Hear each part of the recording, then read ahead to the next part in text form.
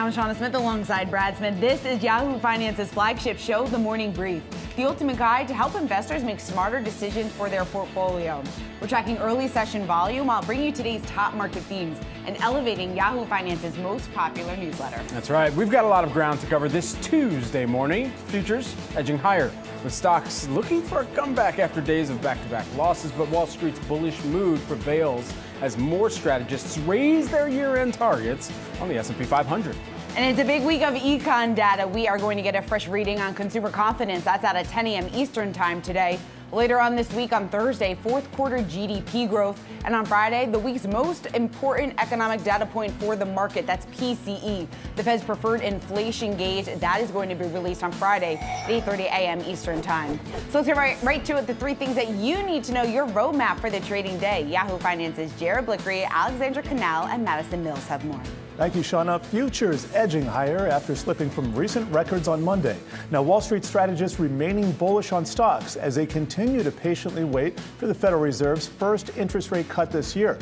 In an exclusive interview with Yahoo Finance yesterday, Chicago Fed President Austin Goolsbee had this to say about the timing of the interest rate cuts.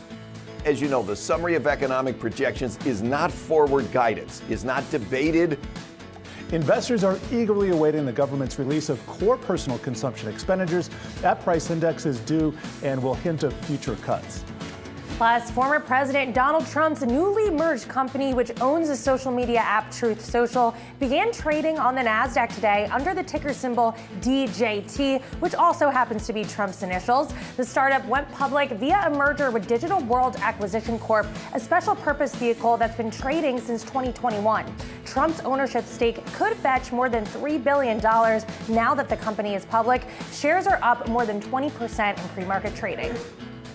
And Reddit shares extending the rally in pre-market trading after closing up 30% on Monday. Now, some analysts believe that bullish bets from options traders could be pushing that stock higher as we head into today's trade. And Reddit was among one of those top gainers on the New York Stock Exchange heading into this week.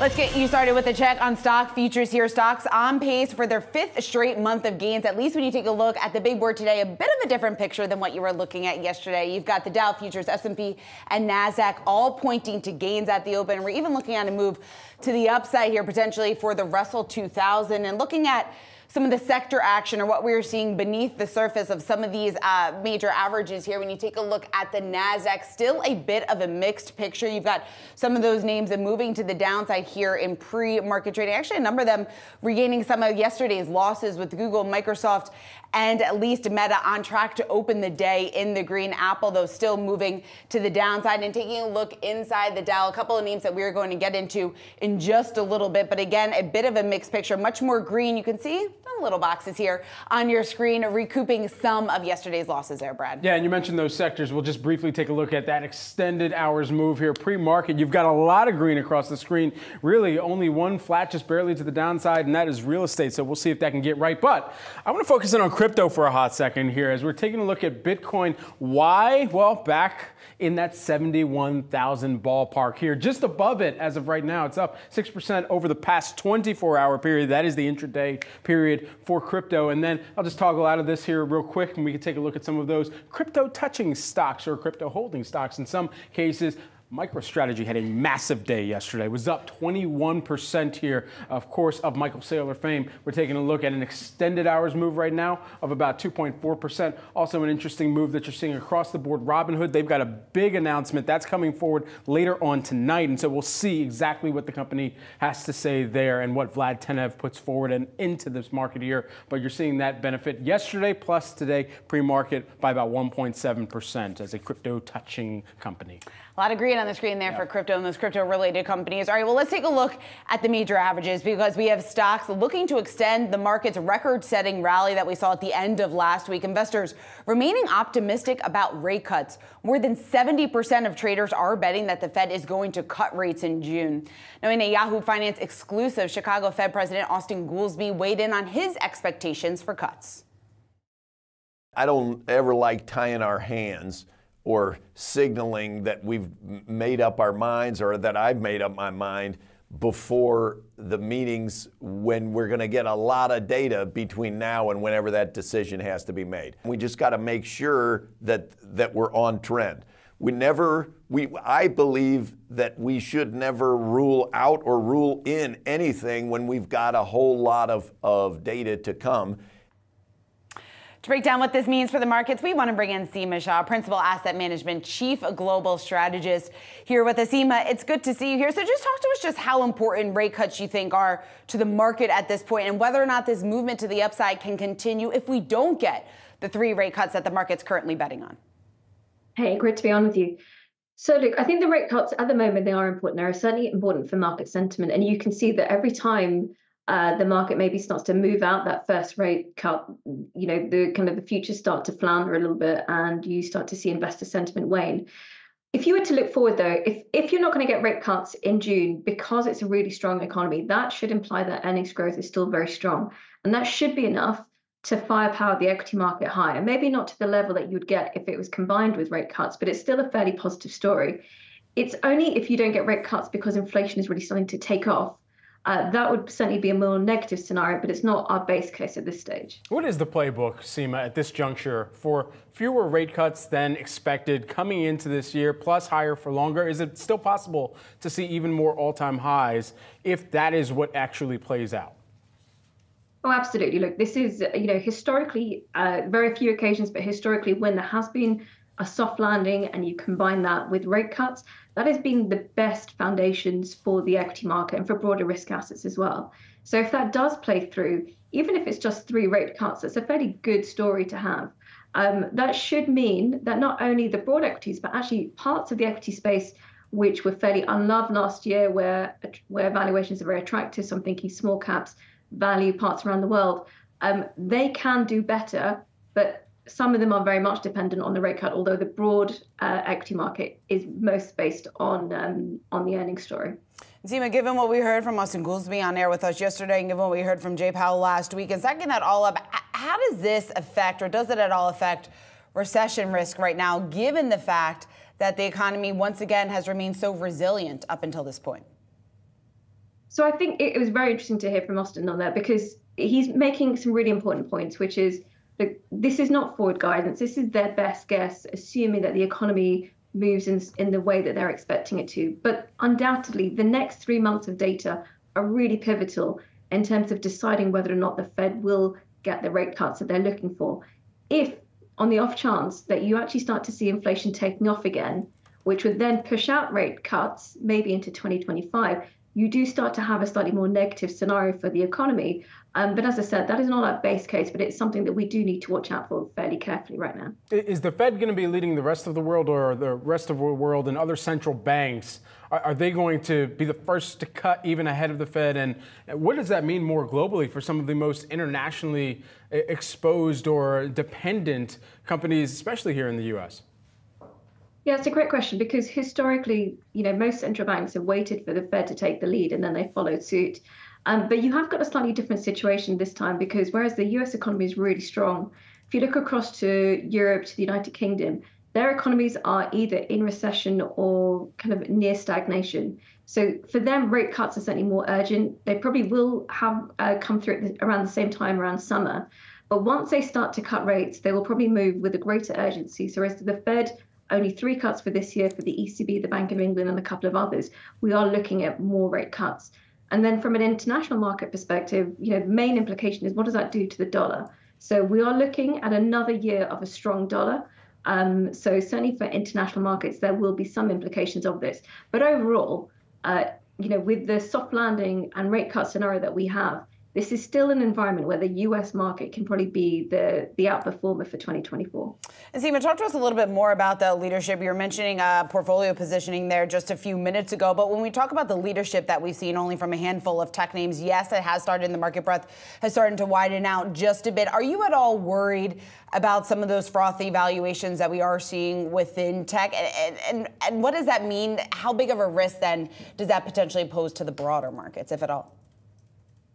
So we're looking at evaluations. Of course, they are high, but we are not too concerned about froth. We're not really comparing it to the tech bubble because we do think that the earnings expectations are quite fair and that they will deliver. And we're looking at big tech over a longer term period. You know, there certainly could be volatility in the near term, but really technology is there for is a long haul trade rather than something that you're just looking at for 6 months. Now, having said that, though, if you do get this combination of soft landing and rate cuts, that should mean that you see a broadening of the rally. That doesn't necessarily mean that the large cap tech names start to struggle. It just means that you could see some other parts of the market join in with their strong performance. If, you know, in that negative scenario where the large cap tech just doesn't deliver on earnings and they do pull back the market, well, then yes, there's a lot of vulnerability for the broad space. But again, it always depends. What is the reason? What is driving it? And if it's driven by strong growth, and rate cuts, that should typically be a good environment for all risk assets. It's been interesting because it, to this point at least, has seemed like it's been driven largely by a lot of fanfare around generative AI and some of the core themes playing out for this overcrowded long tech trade here. What does higher for longer then kind of imply for that long tech trade and where we've already seen this be piled into?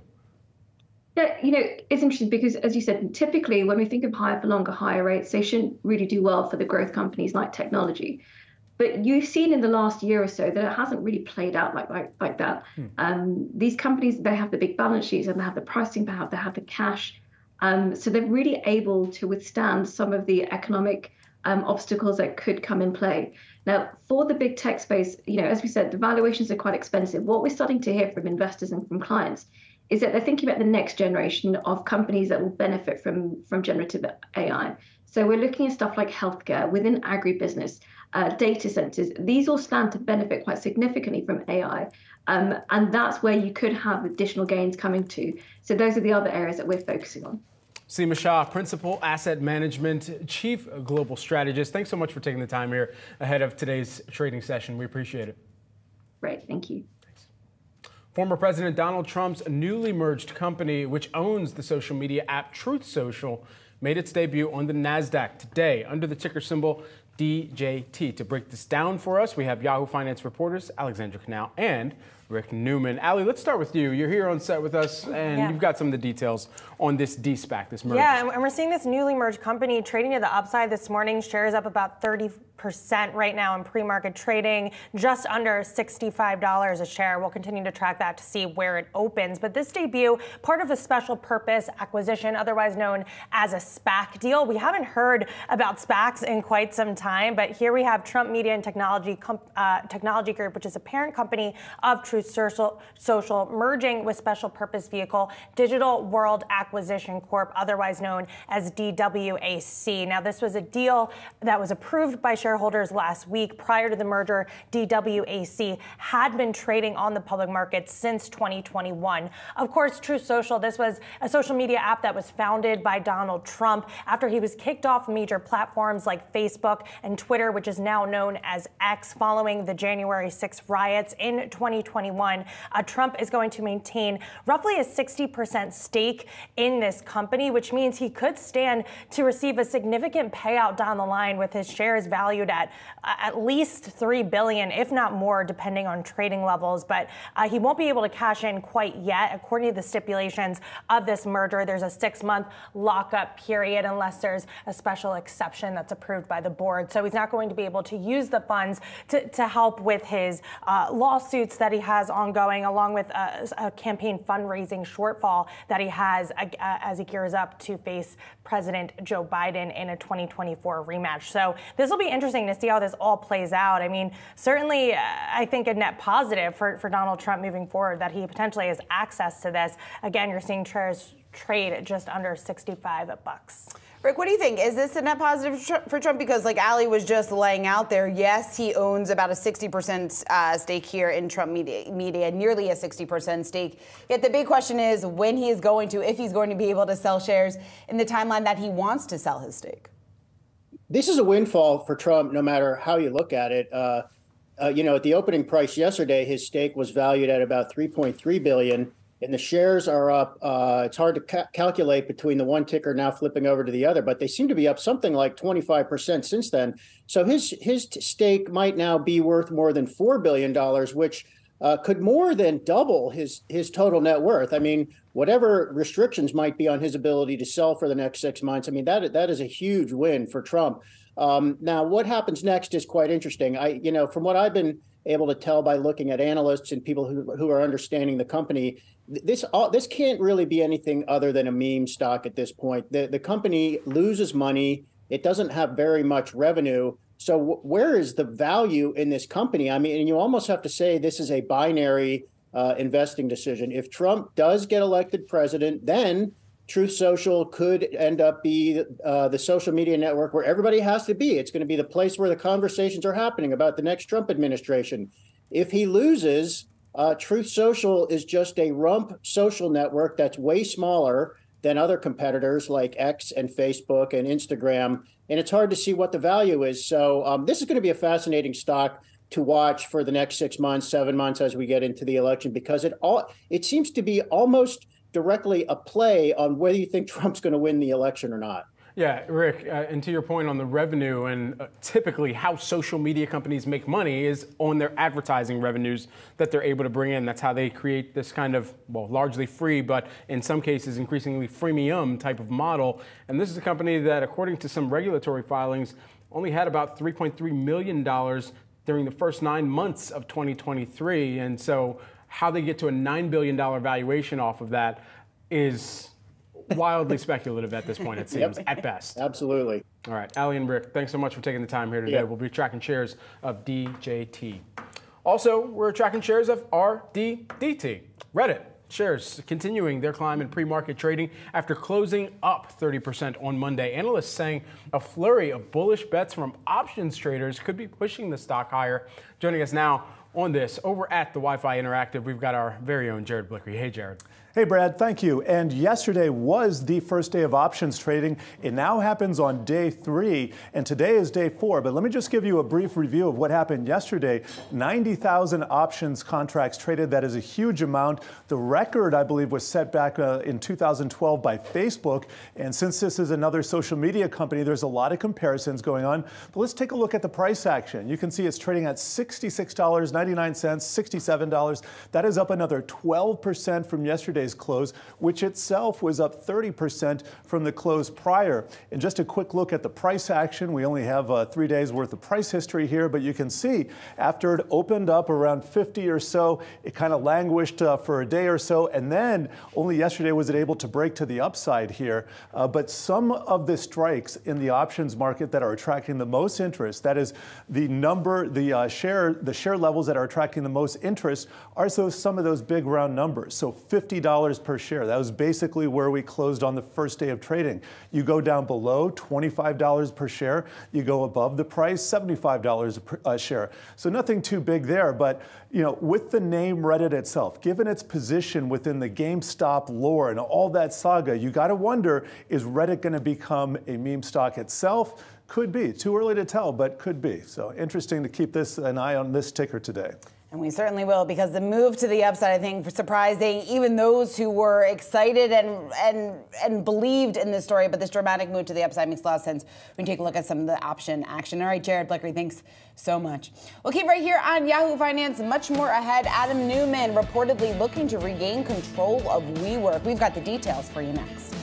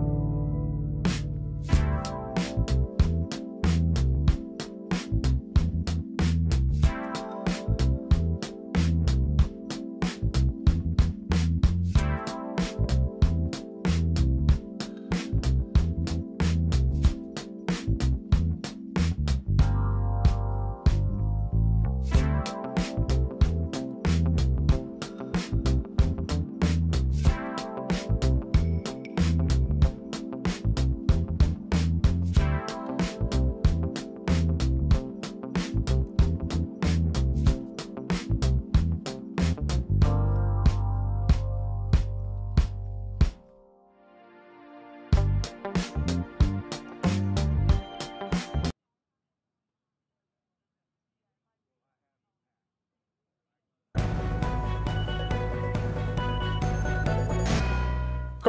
and former CEO of WeWork, Adam Neumann, reportedly making a $500 million bid to buy the company, according to the Wall Street Journal. WeWork previously reached a valuation of $47 billion at its peak before filing for Chapter 11 bankruptcy back in November here. They're taking a look at the shares that trade over the counter right now, and they yesterday moved higher, and ultimately coming into the start of trade, we'll see exactly where it opens up at, but moved higher by about 216% on this news. Yeah, you know, this report was interesting to me. One, the fact that he's offering $500 million, trying to buy back WeWork, not exactly a huge surprise given the fact that he has shown clearly continued interest in the company ever since he was ousted as CEO several years ago. But what struck me as interesting was in the letter that he sent to WeWork advisors, saying that he was joining, now this is all according to a report from the Wall Street Journal, he was joining with Dan Loeb's Third Point hedge fund and other investors in exploring a bid for the company, yet Third Point commented back saying that they're not a part of the offer. So there's a lot of questions surrounding this offer, who exactly is involved, how exactly he's going to get to that $500 million in funding. But WeWork, the path forward, obviously very murky, unclear. The company filed for Chapter 11 bankruptcy back in November, so several months ago. They say that they remain focused on restructuring their business, trying to emerge from bankruptcy in the second quarter of this year. They're saying that they are still confident that they could emerge as a stronger, financially profitable company at some point. Adam Neumann, though, going back and being at the helm of WeWork, I don't know if that's exactly progress or what people would essentially want to see at this point. I don't know that I don't know that after documentaries that have emerged about how he was managing the company, how many kind of coverage and ultimately how we've looked at this entire story unfold just seems like another instance of a massive fail up in the $350 million he was able to get in funding as well from Andreessen Horowitz later on for Flow, which was going to disrupt the real estate industry. Wasn't WeWork supposed to do that? Yeah. I mean, my goodness. And that's the thing. And also, despite all this and the troubles that they've had previous to what played out during the pandemic and during the pandemic, obviously we have seen a certain massive workaround or rework of how people are working in an office right now. The need for WeWork spaces, exactly what that does to the potential here for commercial office real estate exposure in the future. WeWork obviously very much at the center of that. They have been trying to adjust their business. Their executive team has come out time and time again saying that they are trying to restructure their business and position their business better here for the future. So beyond Neumann even potentially coming back, there's lots of questions about what demand is going to be like for WeWork's business on a fundamental level there before anything really gets off the ground. Absolutely. All right, well, keep right here on Yahoo Finance. We are just minutes away from the opening bell on Wall Street. We will take a look at some of the biggest movers here of the day. Again, taking a look at futures, all three major averages set to open in the green. We'll be right back.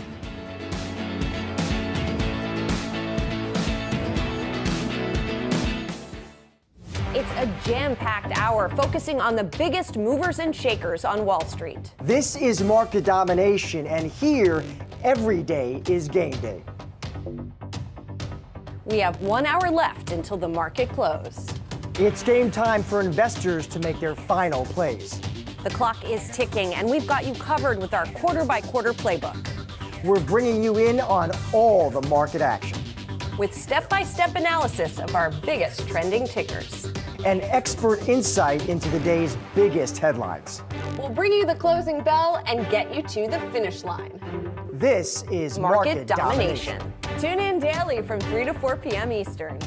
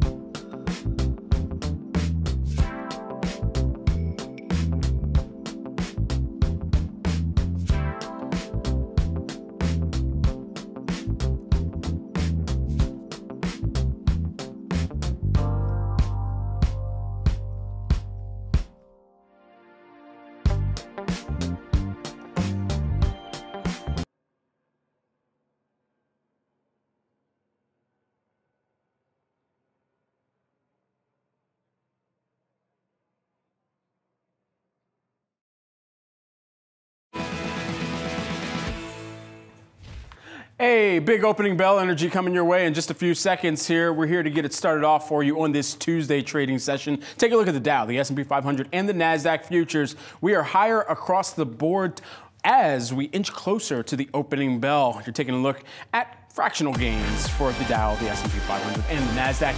And right here, right now, here and now, as Luther Vandross would say, is a look at the opening bell at the NYSE and the Nasdaq, where you've got the United Football League ringing the opening bell there. Kurt Menefee as well there, a longtime voice in football. And so we'll see exactly how this one performs. We got a fist pump down on the floor of the New York Stock Exchange. ATS really coming up with the excitement. We were wondering whether or not they were going to live up to the excitement that's playing out the Nasdaq right now with Fox, but certainly kicking off another day of gains, at least what it looks like here at the open as we take a look at the big board and some of the excitement. What? How could they top the funfetti? I know, it's hard. You can't top confetti. That's really difficult to do. Yeah, we need to bring the funfetti to the floor of this, to the exchange. Yeah. All right, let's take a look at some of these major averages because we are seeing some green on the screen, a bit of a reversal from yesterday's losses, trying to claw back and get to those record-setting highs, which we are set to at least be attainable at this point if we keep this momentum to the upside. You've got the Dow up just about 0.1%. The Nasdaq also moving to the upside here, up nearly 0.5%. The S&P also moving further above that 5,200 level. Many of the strategists that we have talked to over the last several days now obviously focusing in on 5,300 as they do get a bit more bullish here on the street. Russell 2000 also moving to the upside, some movement in the small cap space. And let's take a look at the heat map here, Brad. You were taking a look at some of the crypto stocks earlier today. Taking a look inside the Nasdaq, you've got a number of those larger cap tech names also pointing to gains here at the open. NVIDIA up nearly 1% here. And taking a look at that sector action, green across the screen with the exception of industrials and real estate right now. Those two sectors under a bit of pressure, but consumer discretionary, financials, also technology there among the outperformers in today's action. Yeah, consumer discretionary leading the pack, as you mentioned, right now higher by about 0.5%. Interesting here today, too. We've got consumer confidence data that's going to be coming forward, so that's going to be something to pay close attention to. It's Nike Air Max Day as well, so we'll see if some of those discretionary dollars are going towards some new feet heat out there, but ultimately... Some of yours? You know, I got to see what colorways are out there. I'm all about the colorways. They got to match. Yeah. Got to match and coordinate everything. Big sneaker guy. Yeah. All right, let's take a look at crypto because Bitcoin on the rebound, topping 70,000 after sliding under 60,000 last week. And this comes after U.S. spot ETFs saw outflows of nearly 900 million. Here to break it all down, the Bitcoin moves that we're seeing, our very own Yahoo Finance's Jared Blickery is here in the newsroom with a look. Jared. Yes, thank you, Shauna. Let's go to the Wi-Fi Interactive. Chart is worth 1,000 words, and I think a collective sigh of relief is being let out here because let me show you the 3-year chart. We came up, we exceeded the prior highs by just a little bit, and as Bitcoin is known to do, it reversed on a dime. So let me show you the 1-month price action, and you can see here we did. We sold off pretty hard from here into the low 60s, but we have now rebounded, and all this looks like is a little bit of consolidation. I'm going to put a longer-term chart in one more time. Here's the 5-year.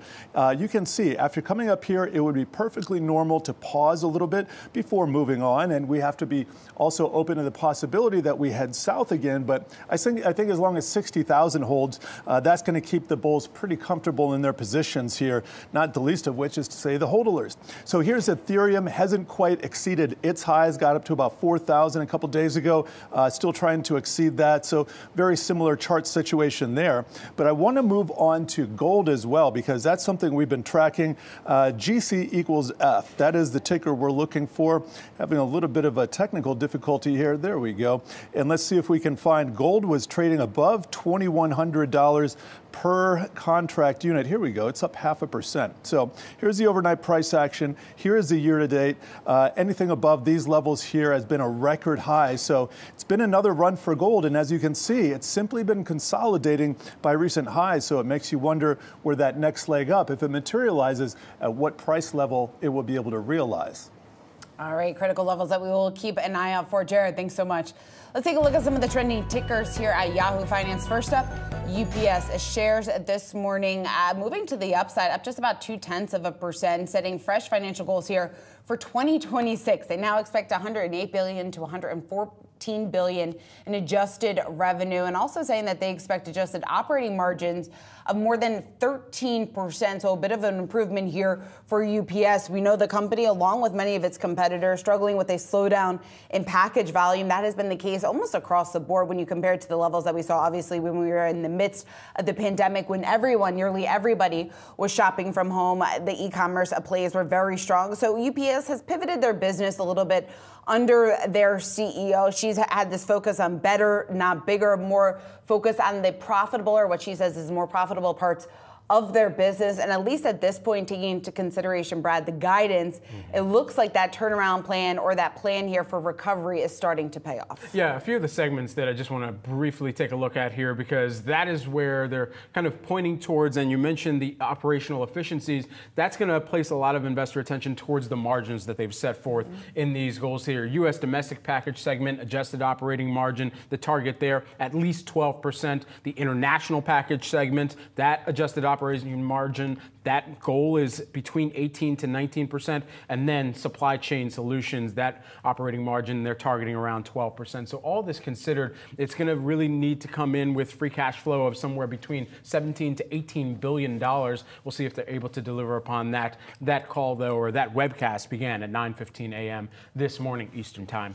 So we'll see what more continues to come from UPS. Yeah, exactly. And it's also important to point out they're up against different competition. They also reached that recent deal here with the labor union, so that has added to some of their costs here. They've also been forced to be a bit more competitive on pricing as they do now compete with USPS, obviously along with FedEx and some of those other larger players out there. So again, UPS seeing a bit of an improvement and expect further improvement. You take a look at some of those key critical levels there. Yeah, and looking more towards the premium market here is what they added on to that statement out there too. Let's also take another look at a trending ticker that we're watching here. McCormick shares, let's get spicy with it. They're on the rise after reporting first quarter net income jumped 19% from a year ago. The company's CEO saying they continue to expect improved volume performance throughout the year. It's because of me. It's because of me. I'm putting seasonings on everything. Yeah, well, not everything, you know, just in healthy proportion out there. All right, I know you're so good at cooking. I need to probably buy a bit more McCormick seasoning. Maybe that would help my cooking a little bit. But when you take a look at these numbers, it's clear that this company is positioned relatively well when you compare it to some of the levels that they were seeing just about a year ago. Improvement here, the stock up almost 6% in early trading. Their CEO, Brendan Foley, saying in a statement that the results for the quarter, coupled with their growth plans, gives them the confidence in achieving the mid to high end of their projected constant currency sales growth for 2024. So they're expecting continued growth here, looking out for the remainder of the year. Their net sales are just around $1.6 billion. That's an improvement from a year ago. Flavor Solutions net sales, maybe this is what you're dabbling in a little bit here. That was up 4% from a year ago. So we talked about more and more people have been cooking from home, have been not so much going to the restaurants during the pandemic. That fizzled out just a bit, but those who remain committed to it, like you, really helping the sales here of McCormick. Flavor Solutions is going to be the name of my next album that I put out there into the world. Okay. Yeah, 17 tracks of nothing but tasty, delicious beats. Everyone, coming up, shares of Krispy Kreme soaring on the sweet partnership. Yeah, right. I've been dying to talk about this story all day. McDonald's, Krispy Kreme, what more could you want, folks? We got the details after the break.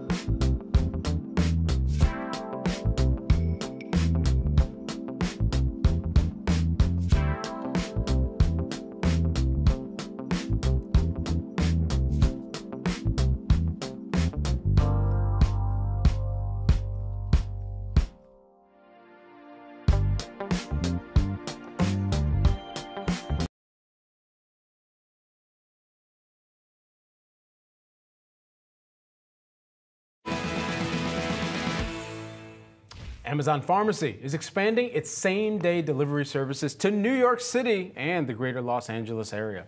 Customers can get access to medication to manage flu, high blood pressure, diabetes, and other common conditions within hours, according to Amazon. Joining us at the desk with more, we've got Yahoo Finance's Anjali Kamlani. Hey, Anj. Hey, Brad, that's right. Amazon launching this new service. So in addition to the regular delivery service that it has for pharmacy, now this is reducing the amount of time that it will take for members and for patients to get access, and that's in the New York and greater LA areas. Now this is in addition to where they soft launched in Austin, Indianapolis, Miami, Phoenix, Seattle, and College Station, Texas. The last one of note getting their deliveries by drone. So that's a little bit interesting. They're also pushing the idea of renewable energy and being eco-friendly. So a lot of these deliveries are going to happen by e-bikes, by Rivians. And it's also important to note that this is all coming out of nearby brick and mortar locations. So they have these automated small pharmacy locations that they're operating out of, and that's where these prescriptions are coming from, and that's why the reduced time for receiving. This goes across the board for their 12,000 medications that are available, and it's really, how Amazon is sort of inching in on the broader pharmacy space. Independent pharmacies are really the only option right now for same-day delivery or for near-term delivery, other than mail order is the other option for patients. So this is really, changing the game a little bit, if you will, and could be a game changer if they can expand to other really high-need areas. So that's what we have to watch. It could be a massive game changer here, right? Anj, thanks so much. Well, McDonald's and Krispy Kreme out with a sweet announcement this morning. The fast food joints are expanding their partnership. Joining us now at the desk with the details that we all need to know, Brooke DePalma. Brooke, what do you have? Good morning. By the end of 2026, Krispy Kreme is expected to provide fresh donuts to all U.S. McDonald's locations. Now that is roughly 13,500 locations, and customers can order them individually or in a box of 6. Now, this has been years in the making. This partnership originally kicked off back in late October 2022 with 9 locations in Louisville, Kentucky, and surrounding areas. Then in April of 2023, they expanded to 160 locations in Louisville and Lexington, Kentucky. And this is what many analysts are calling an unlock for Krispy Kreme. This will deliver new revenue and profit streams, but it is a far way away. Once again, this partnership will be by the end of 2026. A nationwide rollout will happen then. And Krispy Kreme really needs to bulk up their delivery routes, their distribution routes. Right now, they can provide donuts to roughly 6,000 restaurants. That's more than 7,000 away from that 13,500. And ultimately, for McDonald's here, the breakfast competition is really heating up, and this is an exclusive agreement with Krispy Kreme through December 31st, 2026. And as others like Taco Bell, Burger King, Wendy's look to get into this breakfast competition here, the margins are exceptionally good, analysts have told me in the past. And so it'll be really interesting to see how this all plays out. And once again, this is an exclusive partnership between McDonald's and Krispy Kreme through 2026, and certainly a yummy one as well.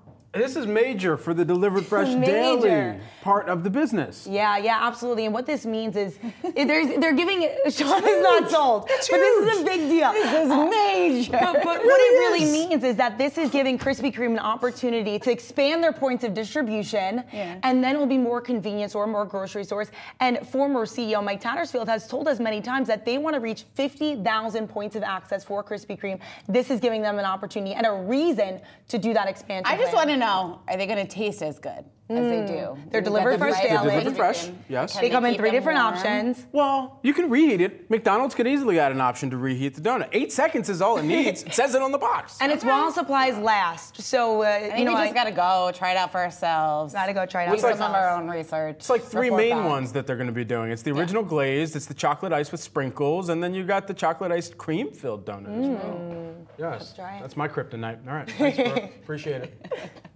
Coming up, Boeing's problems, they're escalating here, but the street still says it's a buy. We'll speak with an analyst from Citi on the other side of the break. It's a jam-packed hour focusing on the biggest movers and shakers on Wall Street. This is market domination, and here, every day is game day. We have 1 hour left until the market close. It's game time for investors to make their final plays. The clock is ticking, and we've got you covered with our quarter-by-quarter playbook. we're bringing you in on all the market action. With step-by-step analysis of our biggest trending tickers. And expert insight into the day's biggest headlines. We'll bring you the closing bell and get you to the finish line. This is Market Domination. Tune in daily from 3 to 4 p.m. Eastern.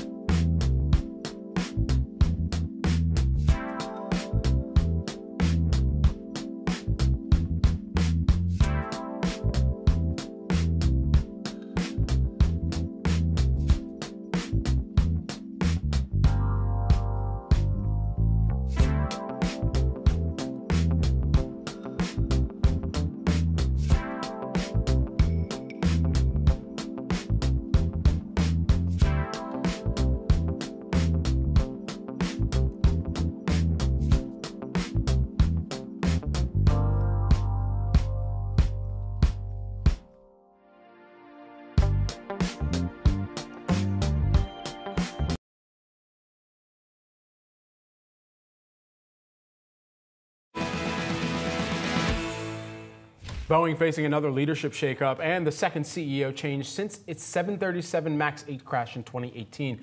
Dave Calhoun announcing he will step down from the helm at the end of 2024. Our next guest remains bullish on the aerospace company, though, saying the move was both predictable and thoughtful.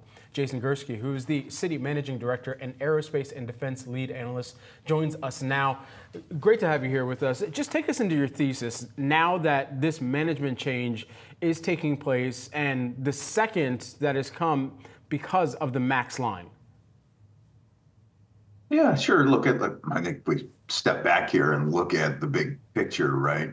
We've got an industry that has very, very large backlogs, stretching out to the 2030s, well into the 2030s. In some cases, for some of these product lines, you have a duopoly. So it's not as if, Boeing's customers have a lot of options here. So you've got huge backlogs, a lot of demand from customers, but you've got a company that's struggling post-pandemic to produce aircraft in the way that it should, kind of by design. So they've got some things that they've got to fix, and part of that process, I think, is going to be bringing in some new management to help them get that done. So I don't think structurally the story's changed here, the long-term story, which is why we remain relatively constructive on the company and its stock.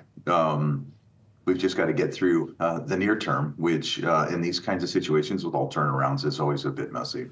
Yeah, Jason, talk to us a little bit more about not specifically who, obviously, you think the new successor is going to be, the new CEO is going to be, but more so in terms of who they would be looking for. Do you think they're likely to go outside the company, maybe even potentially go outside the industry? Walk us through what you think is the most likely scenario here. Yeah, I think they're going to look at both internal and external candidates, right? They had recently elevated Stephanie Pope to the position of Chief Operating Officer. She has, a pretty accomplished background there within Boeing, having led the services business, CFO of the other two divisions of the company. Even spent some time in investor relations, talking to people like myself all of the time. So she's, I think she's, beloved within the company. So I think if they're going to go internal, she would obviously be the leading candidate. I think, to your point, it's a question perhaps of external versus internal. And, I don't know how this will play out. I think most investors would certainly desire to have somebody with a strong engineering background, somebody that has a proven ability to lead a manufacturing organization, I think would be pretty helpful at this point. And there are certainly, lots of current and ex-executives across the industry that have that background. Jason, overall, would you say it's a good thing here for shareholders, new leadership? Well, to be honest with you, I think the way that they're doing this is the right way to do it, right?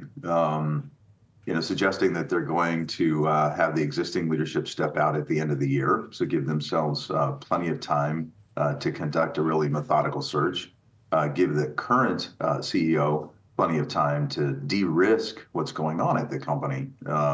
They've got to get through this FAA process and get permission to increase their production rates over time. So look, I think they're doing this the right way, right? Give themselves 7, 8, 9 months to go find somebody new and allow the current guy to continue the work at hand. I think what would have been worse is just to have him leave and then, put somebody in and then an interim basis or not have a really smooth transition. And I think the way that they're doing this is spot on. Jason, one of the things that we were discussing at the desk yesterday was if this is an external hire that they bring in and they give that person carte blanche to really figure out what needs to be changed at the company, what do investors need to be paying closest attention to, as there might be a major type of restructuring or repositioning even of the internal culture that has broader ramifications to the stock price? Yeah, look, this focus on safety is, job one at this point, right? And making sure that they are designing, culture is a really hard thing, right? It's a very intangible thing. So that what I think they need to do is if they're looking to change culture, is put in a series of processes, work processes in place that allow for them to really emphasize the behaviors that they would like to see from the organization, right?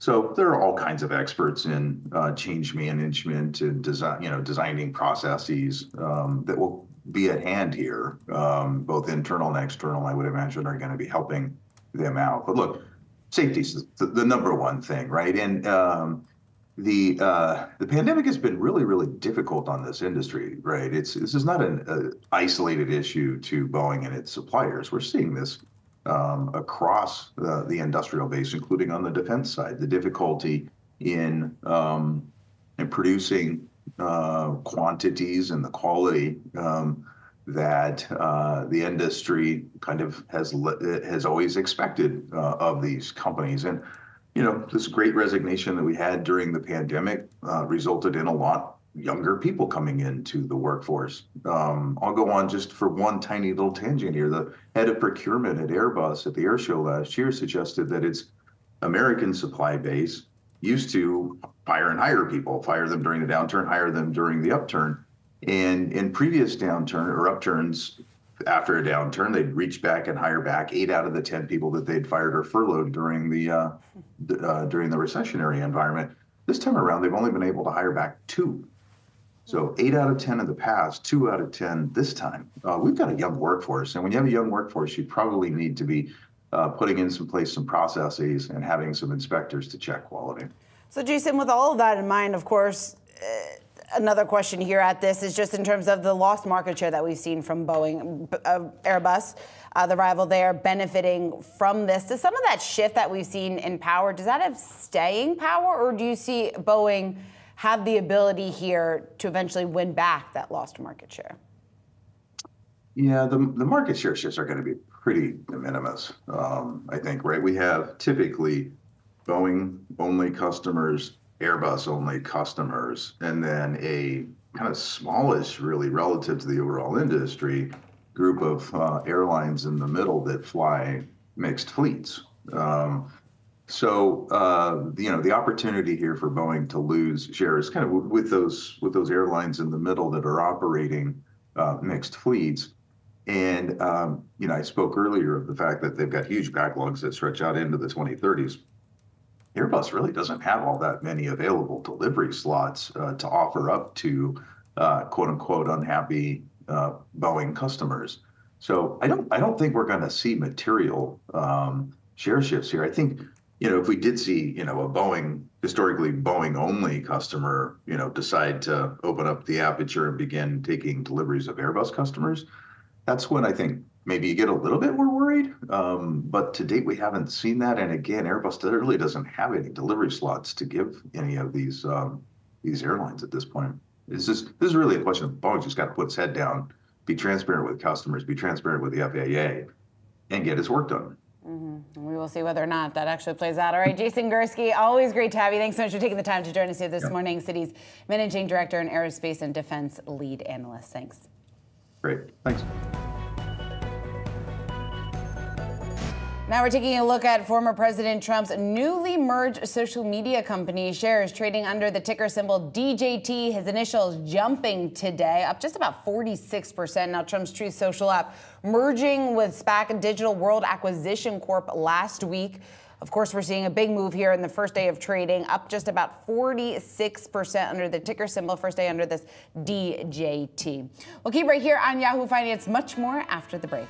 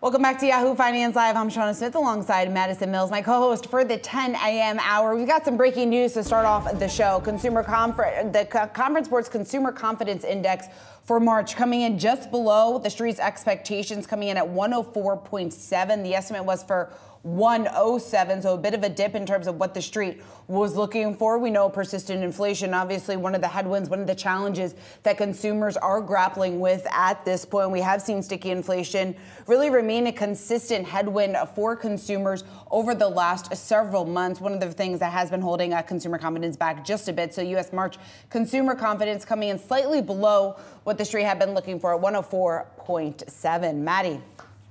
Well, it's looking like we're still seeing some green on your screen when it comes to the S&P and the Nasdaq. The Dow just dipping below the red, but looking a little bit flat here. That could be due to these consumer confidence numbers coming in a little bit below the street's expectation, particularly because the street was actually expecting a beat here coming into this print.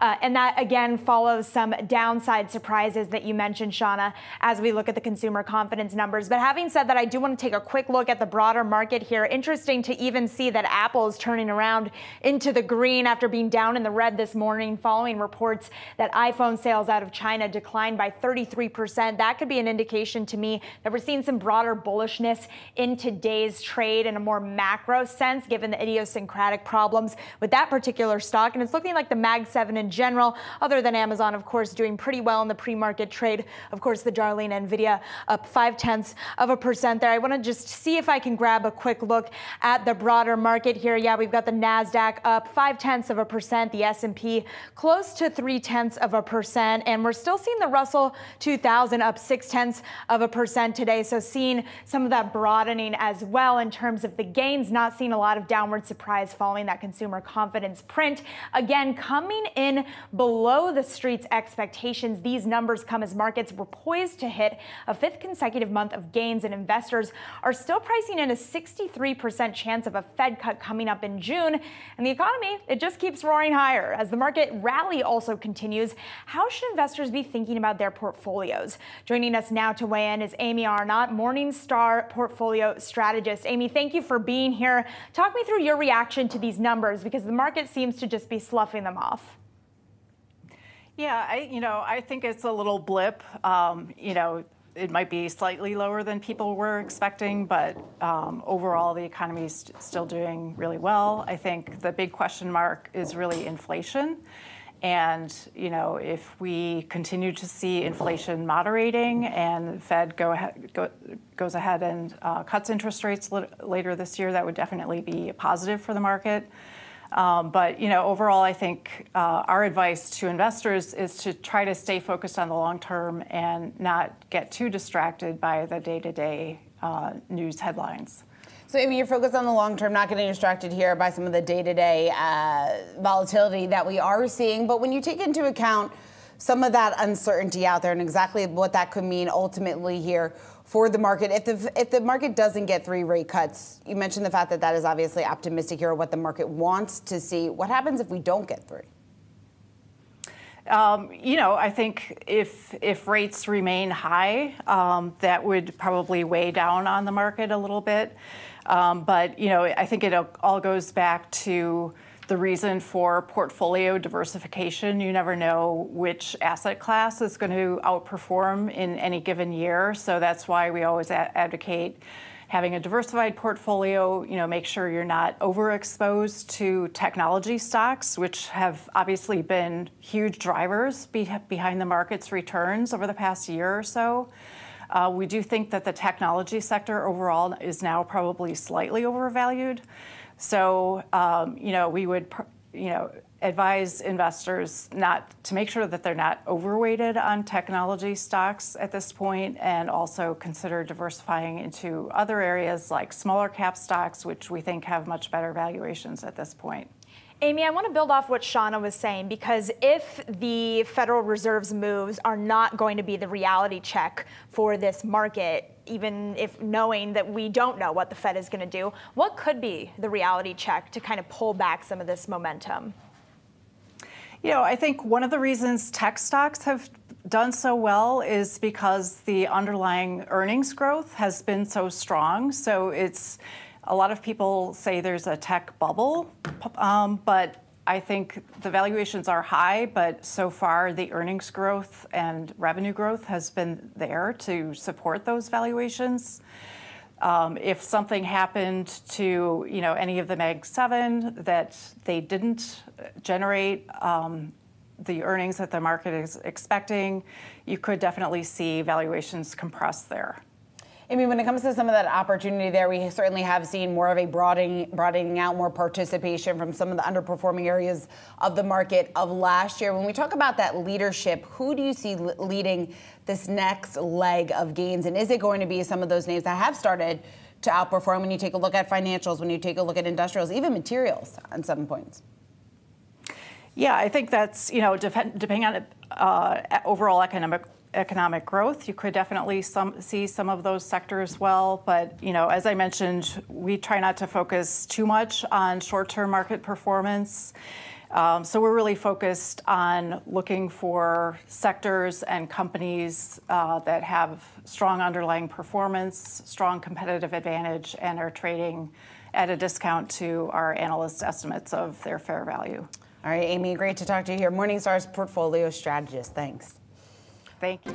Let's get to a top trending ticker here in Yahoo Finance, and that is Apple. Shares on the move after the Chinese government reporting that new iPhone shipments in the country fell about 33% last month, although Apple now just above the flat line. Now, this latest number here extending a demand slump that we have reportedly seen in the tech giant's most important overseas market. This is Apple's second consecutive month of lower shipments. They fell by about a third in the month of February. Foreign brand shipped only about 2.4 million smartphones overall there in China. Apple, the only major foreign player here in the Chinese market. We know that they have had some trouble really competing with some of the Chinese players there within that space. Some backlash there, Maddie, as geopolitical tensions have risen just a bit. So not necessarily a huge surprise that we are seeing this dip, given the fact that we've talked to a number of strategists, a number of analysts here on this show who have been forecasting this. I think the question, though, is how severe is it going to be in the long run, and whether or not Apple is able to stem some of these losses. And whether Tim Cook has the potential to be able to turn it around. We saw the video of him saying that he loves China and sees a lot of bright and shiny things in China's future. So we'll see if we have anything to hear from him, as he's expected to be dining with Premier Xi Jinping this week. But having said that, it is an indication of the challenges that Apple has been facing all year, like you mentioned, Shauna, with these declining sales out of China as consumers there start to buckle under a tough economy, but also start to move towards some of those more homegrown names. And we're seeing this play out in the EV space as well. That is leaving Apple stock down nearly 8% year to date, really trailing its peers in the Magnificent Seven. So a tough year for Apple stock. Very tough.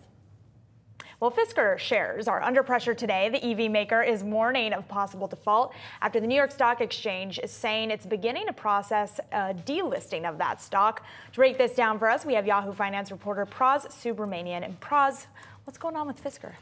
Yeah, it's not trading right now. It's been delisted. It's going to move over to OTC markets soon. But yeah, stock has been below $1 since January. So the delisting is not really a surprise. But I think what is a warning that they gave is kind of surprising, is that the delisting is triggering a requirement to repurchase some 2026 notes that become immediately due, and that'll cause them to default on 2025 notes that become immediately due. So it's almost like a domino effect for Fisker here, trying to, they need to raise liquidity, but then they're also going to be hit with these redemptions. And this reminds me of the LA Auto Show 2021. I was there when they debuted the Fisker Ocean. That was like the buzziest part of the show. It was packed. It was mob. We spoke to Henrik there. He was all excited. The car looked great. And then to see where we are now, from almost 3 years from then, it just seems it's a sad tale of what's going on with Fisker. So what happens next? I don't know. I think that IP is pretty valuable, so someone will get it at some point if they do file for bankruptcy. Maybe they can recapitalize. I don't know, but I think what's going to happen, it's going to be sold to another company. And his last company was sold to a Chinese company, and they kept the same design, called it something else, like the Rivero or whatever, but it's the exact Fisker car from 10 years ago. So maybe we'll see that happen again, but I don't know. Not sure. Yeah, certainly. Well, we will see what happens to Fisker. I mean, we've talked time and time again over the last several months just about the demise, the fall of this company, and all the uncertainty ahead at this point, and now especially following what happened yesterday with the delisting. All right, pass, thanks. Well, coming up, we will get a sneak peek into the conversation of our very own Brian Sozzi when he spoke with General Motors CEO Mary Barra on the EV industry as part of our Lead This Way series. We will dive into that next.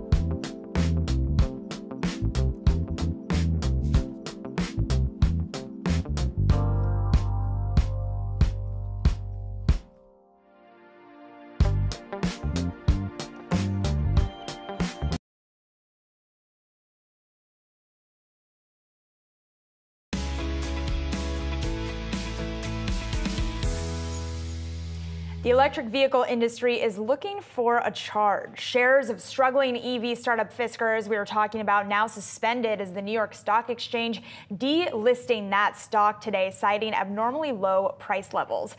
This as the Henrik Fisker creation failed to secure a partnership with a large automaker.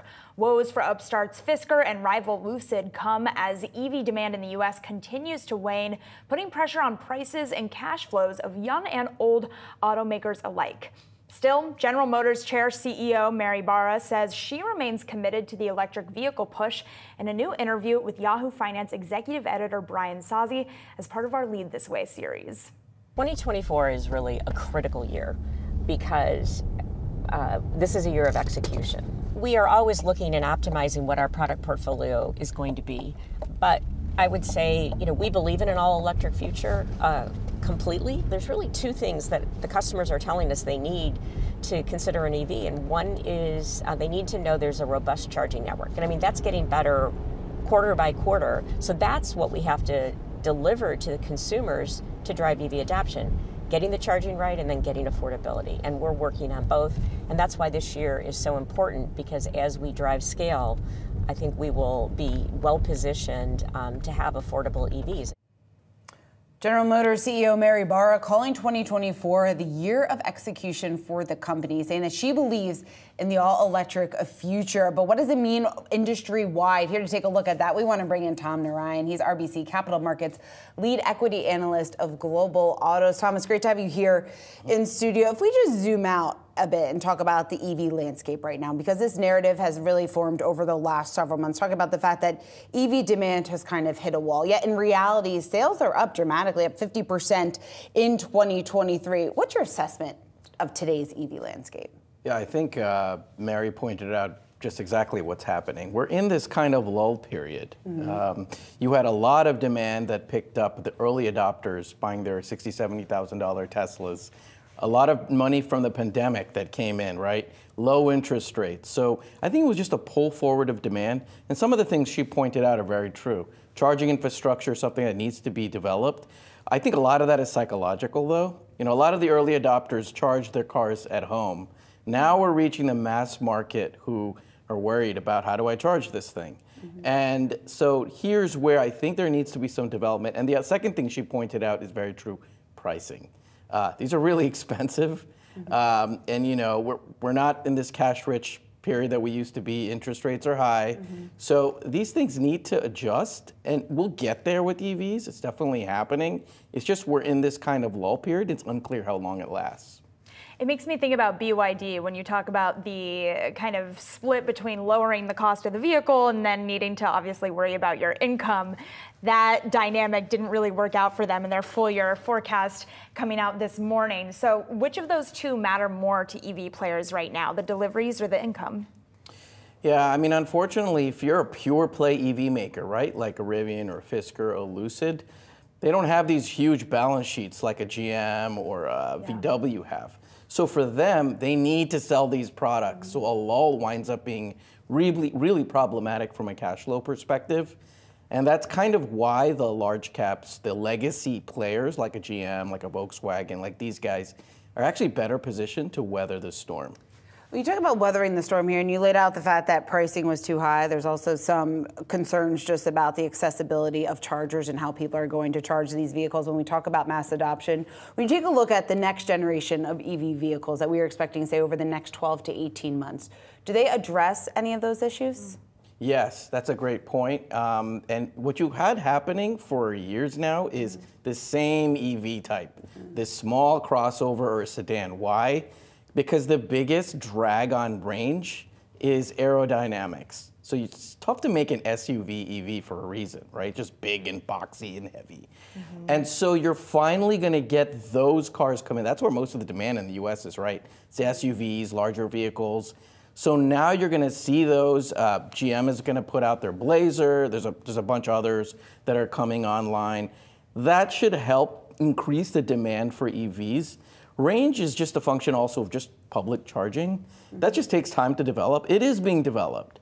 We may be 6 months to a year out before it gets really robust. So again, I think we're just in this lull period, and we need more models that cater to the demand, what Americans want to drive. Well, that makes me think about this idea that I'm stealing from Dan Ives, that when people say they want an EV, they're saying they want a Tesla. Is that still true? I think that's definitely the narrative that's been going on for a while. I love Dan Ives, by the way. And I would say that, you know, that may change, right? As we get more models out there. I mean, the Model 3 and the Model Y at this point are a little bit stale, right? We're going to get their new car, by the way, in 2025, the second half. But between these periods, I do think it's an opportunity for some of these other companies to get their EVs on the road, GM, for example. And when that happens, I think that's a good thing for Tesla, right? Their biggest competitor isn't other EVs. It's the Toyota Camry. So if your neighbor has an EV, you're more likely to get one, and you're more likely to buy a Tesla. So it's kind of like a rising tide lifts all boats. I do think it's an opportunity for other EV makers to get their cars on the road. You talk about the opportunity for other EV makers. Who do you think is best positioned at this point in the EV race? Not so much today and what we're seeing in terms of sales, but really what we will see in terms of leadership over the next, I don't know, say 3 to 5 years. Yeah, I mean, 3 to 5 years. That's still is too it short, 3 or too is much? it 5? Yeah. That's true. It could be a huge difference. Because I do think there is this huge push towards plug-in hybrids and hybrids. It's very real, near term. Even GM is shifting towards. They announced, I think, in February that they're going to start pivoting to selling some plug-in hybrids. A name that's really well positioned there is Stellantis, right? This Jeep and Ram. They're actually the biggest sellers of plug-in hybrids in the U.S. with a Jeep. They never really fully invested early on in the U.S. on full electrics. They always wanted a flexible architecture that lets them choose between, do I want more BEVs, do I want plug-in hybrids, do I want ICEs on the same platform? So I actually like them near term. Longer term, though, it could be, once the EV surge comes back, I actually think Tesla is pretty well positioned. So is a GM, right? Because both Tesla and GM benefit from the IRA. When they make their own batteries, the government gives them a huge chunk of change. I don't think that goes away even in a Trump victory. So that's something a lot of people aren't really looking at. It's a couple of years out. But longer term, when everyone does move towards full electrics, then I think a GM or a Tesla are better positioned. It's just near term, it could be these plug-in hybrid guys. You haven't mentioned Ford yet. Where do they fall? Yeah, I think Ford, I think their professional business is great, right? Don't have to worry about electrification as much. The problem is they really went aggressively into full electrics early, and now they're having a problem because the demand is slowing, but they already have this sunk cost. So they're seeing huge losses there. Until we see the bleeding stop there, I think people are a little bit cautious. Really great points. Thank you so much, Tom. Really appreciate you joining us. Tom Narayan, RBC Capital Markets lead equity analyst of Global Autos. Stay tuned for the full interview with General Motors CEO Mary Barra as part of Yahoo Finance's Lead This Way series, live on Thursday, March 28th at 10 a.m. Eastern.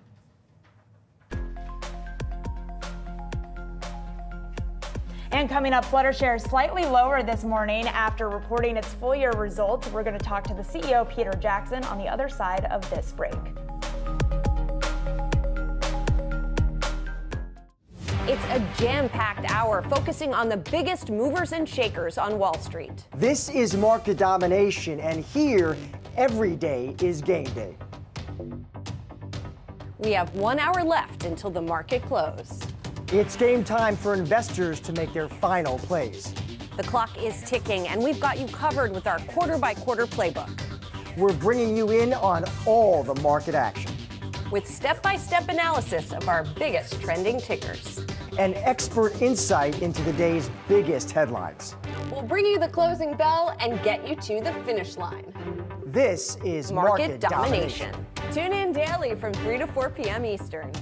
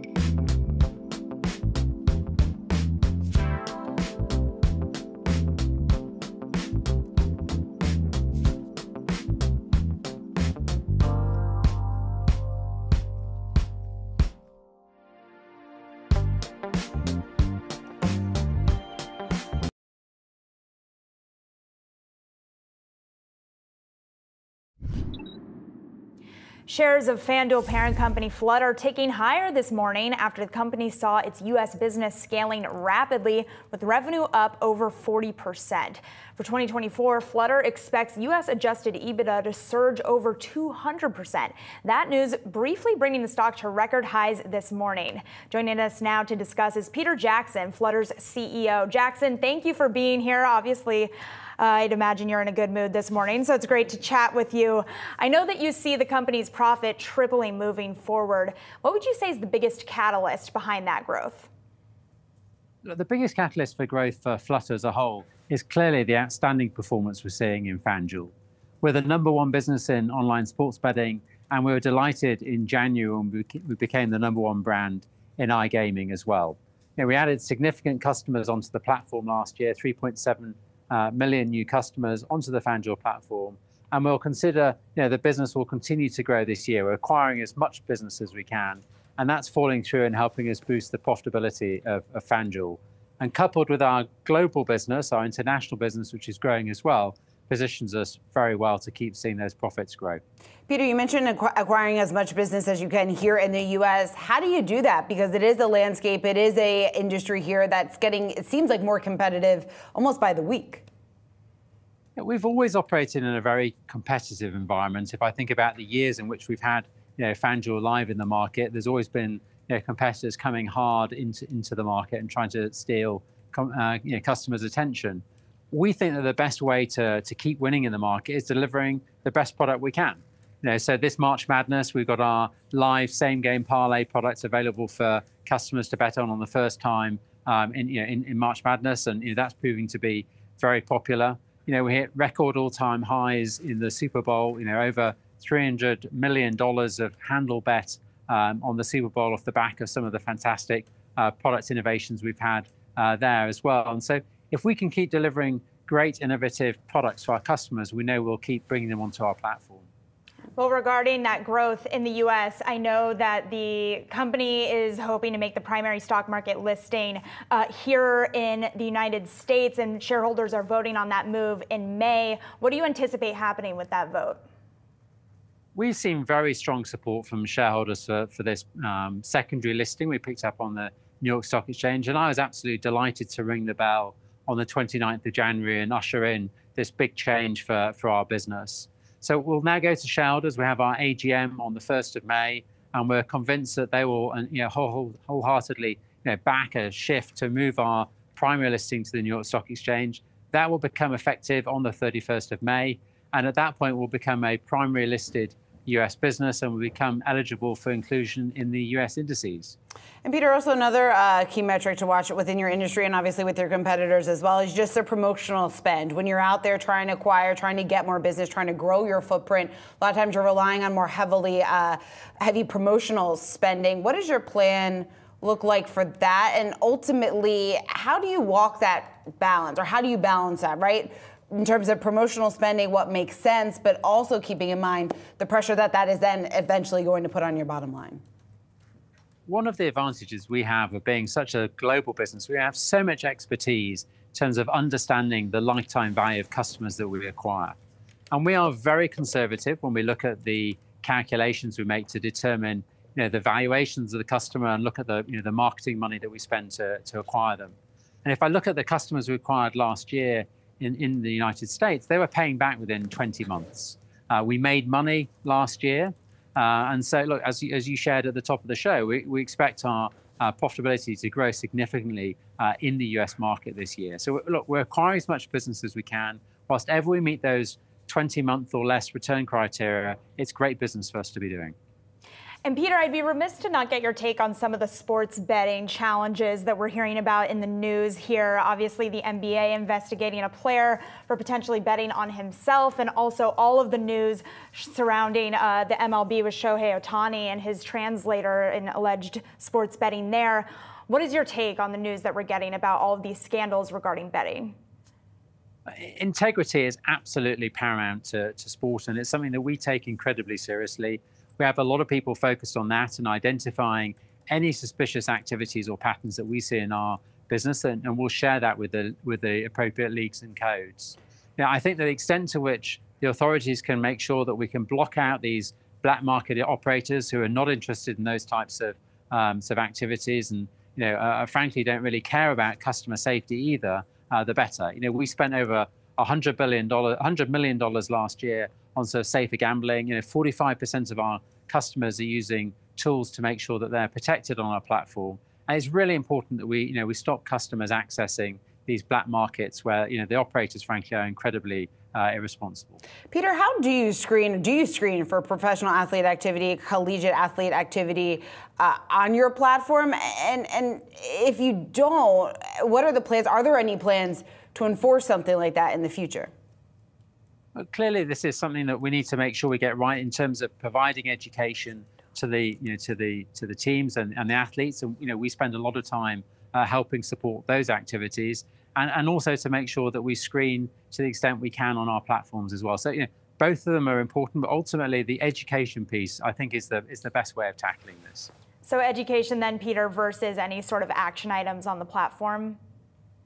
Look, we can take actions on our platform, and we do, but ultimately the way to eliminate this is up front and make sure that the athletes understand the situation and know that this is not something they can do. Peter Jackson, Flutter CEO, really appreciate you coming on. Thank you so much for joining us. Well, we're watching shares of Viking Therapeutics this morning surging on positive new results for its experimental weight loss pill. Joining us back at the desk with a lot of news on her beat this morning, our very own Anjali Khemlani. I haven't introduced you without saying that literally ever. So hello. Busy lady. Always. Healthcare beat, always good. Yeah, so Viking Therapeutics now out with their phase 1 results of their weight loss pill. This is different from what we heard last month, which was the phase 2 of their injectable. And what phase 1 does is just test the safety, but they also got a nice little bump in that after the 28 days of testing this pill, patients showed an up to 5.3% weight loss. So that's really positive news for the company. That's why you see the stock jumping right now. And Viking is gearing up to be really good competition for the market leaders now. That's Novo Nordisk and Eli Lilly in this weight loss space. These GLP-1 drugs really, just looking at the race that's on, Viking looking to be one of the leaders among the biotechs there, at least.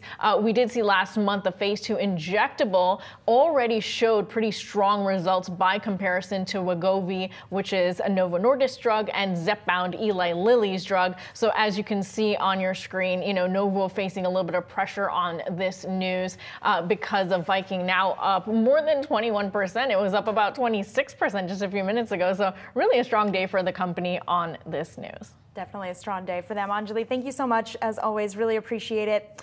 Coming up, a key chip partner to NVIDIA investing billions in a new U.S. facility, what it means for the Biden administration's broader push to bring chips production back to the U.S. We'll tackle that after the break.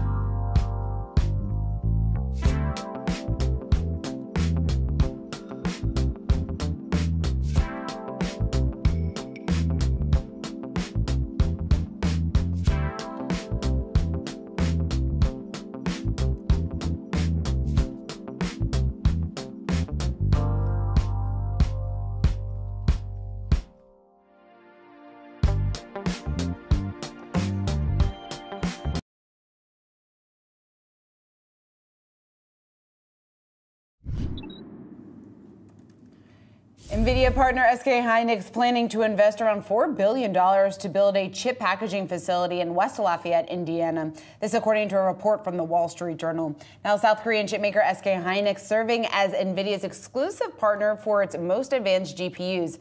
This is according to the report. While the investment, it's a boon to President Biden's goal to bring more extensive chip production here to the U.S. So here to talk a little bit more about what this means for the semiconductor landscape, we want to bring in Matthew Ramsey. He's TD Cowen's Managing Director and Senior Research Analyst. It's great to see you here. So talk to us just more so about, obviously, further investment with making chips stateside here within the U.S. What's the broader impact down the line for the chip industry, for the chip sector? Good morning. Thank you for having me on. Yeah, it's a major initiative. The U.S. government handing out significant CHIPS Act funding. And you mentioned SK Hynix in your opening comments there, but Intel announced last week $8.5 billion in grants and another $11 billion in potential loans to build factories in the United States. It's no secret that Apple, Qualcomm, NVIDIA, AMD, lots of the top chip companies in the world that are driving the PC market, the smartphone market, the data center, and the AI market are all manufacturing most of their products in Taiwan. And there's obvious political tensions around Taiwan with the US and China. So the industry investing over a very long term to diversify geographically to Europe and also to the United States chip production, not just high-end chip production, but as you mentioned, packaging, testing, a whole bunch of layers of the supply chain is super important for the industry, and sort of long-term contingency planning and supply chain management for the whole industry. I think NVIDIA is super topical today with investors, but it's anything that you have in your household or in your life that has electronics in it has chips that come from Taiwan. And I think the industry is, and a lot of governments are spending time and money trying to diversify the supply chain. And I think that will continue going forward. It's going to take time. We've been to some of the TSMC factories in Taiwan, and every building that you can see in every direction is a supplier into the fabs.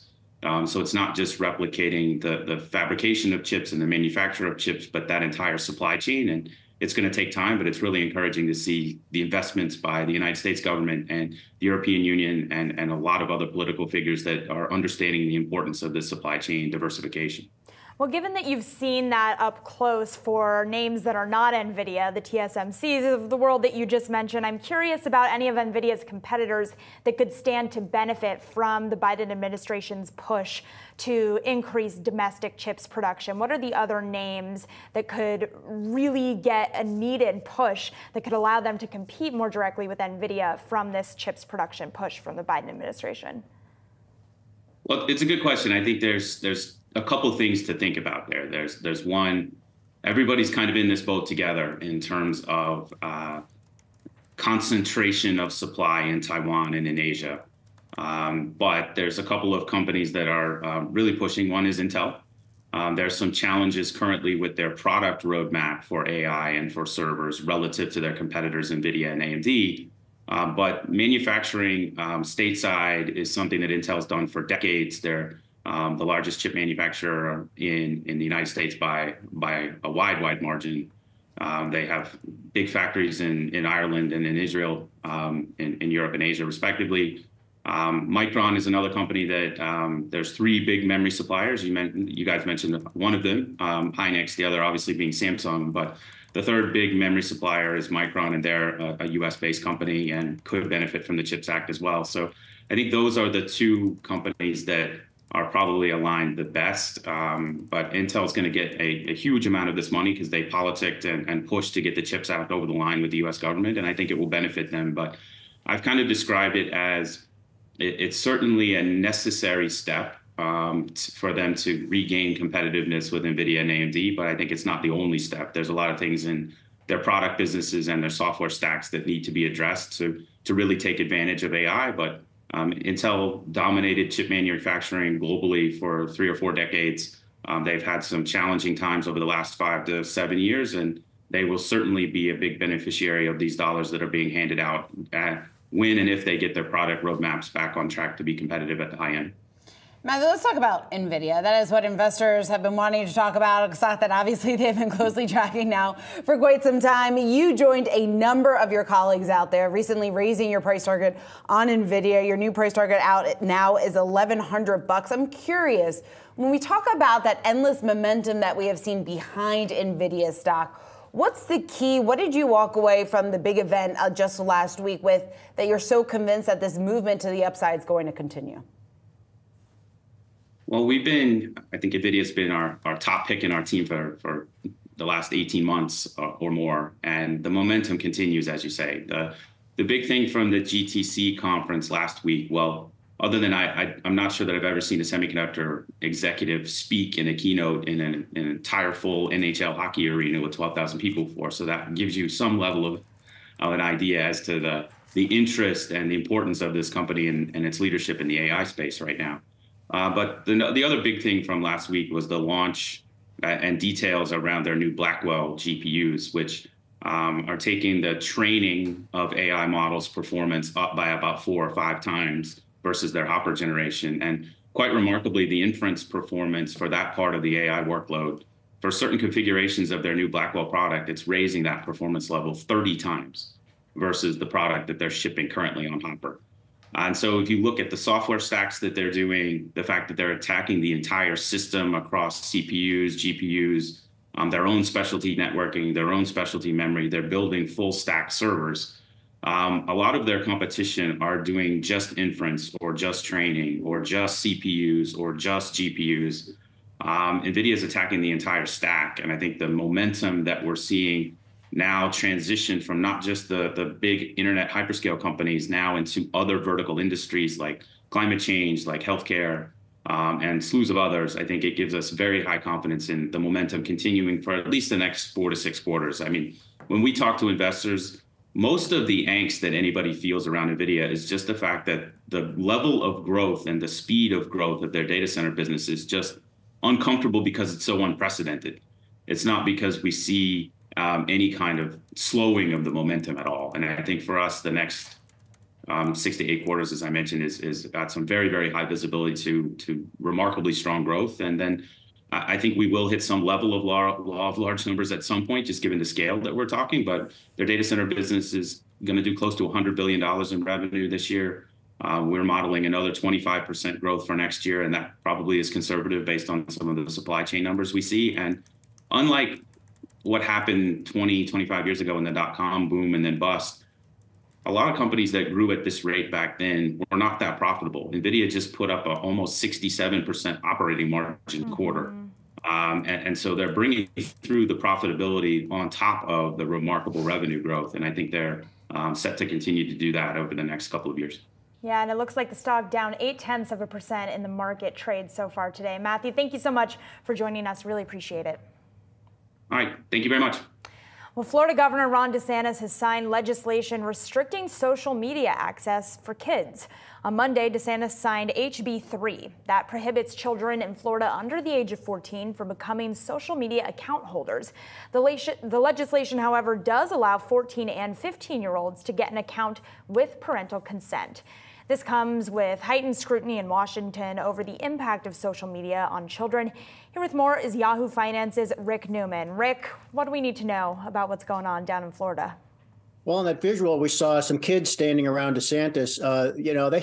They can't be real happy about this. And I think a lot of this is going to get challenged in court. There have been other efforts to do this to, in some way, restrict access to social media accounts by kids, also to ban TikTok. And the courts keep saying, no, you can't really do that. So that's probably what's going to happen here. So just to review what this law would do in Florida, if you're 13 or under, you cannot have access to any social media accounts. And if you're 14 or 15, you have to get parental permission. So, I mean, we know all the problems enforcing these kinds of rules. Kids, whether they're 9 or 10 or 11, I mean, they quickly become smart enough. They put in fake ages or they find other ways around, which will probably continue. So I think what this law is intended to do is a couple of things. First, put the burden on the companies to make sure that the kids are not getting access.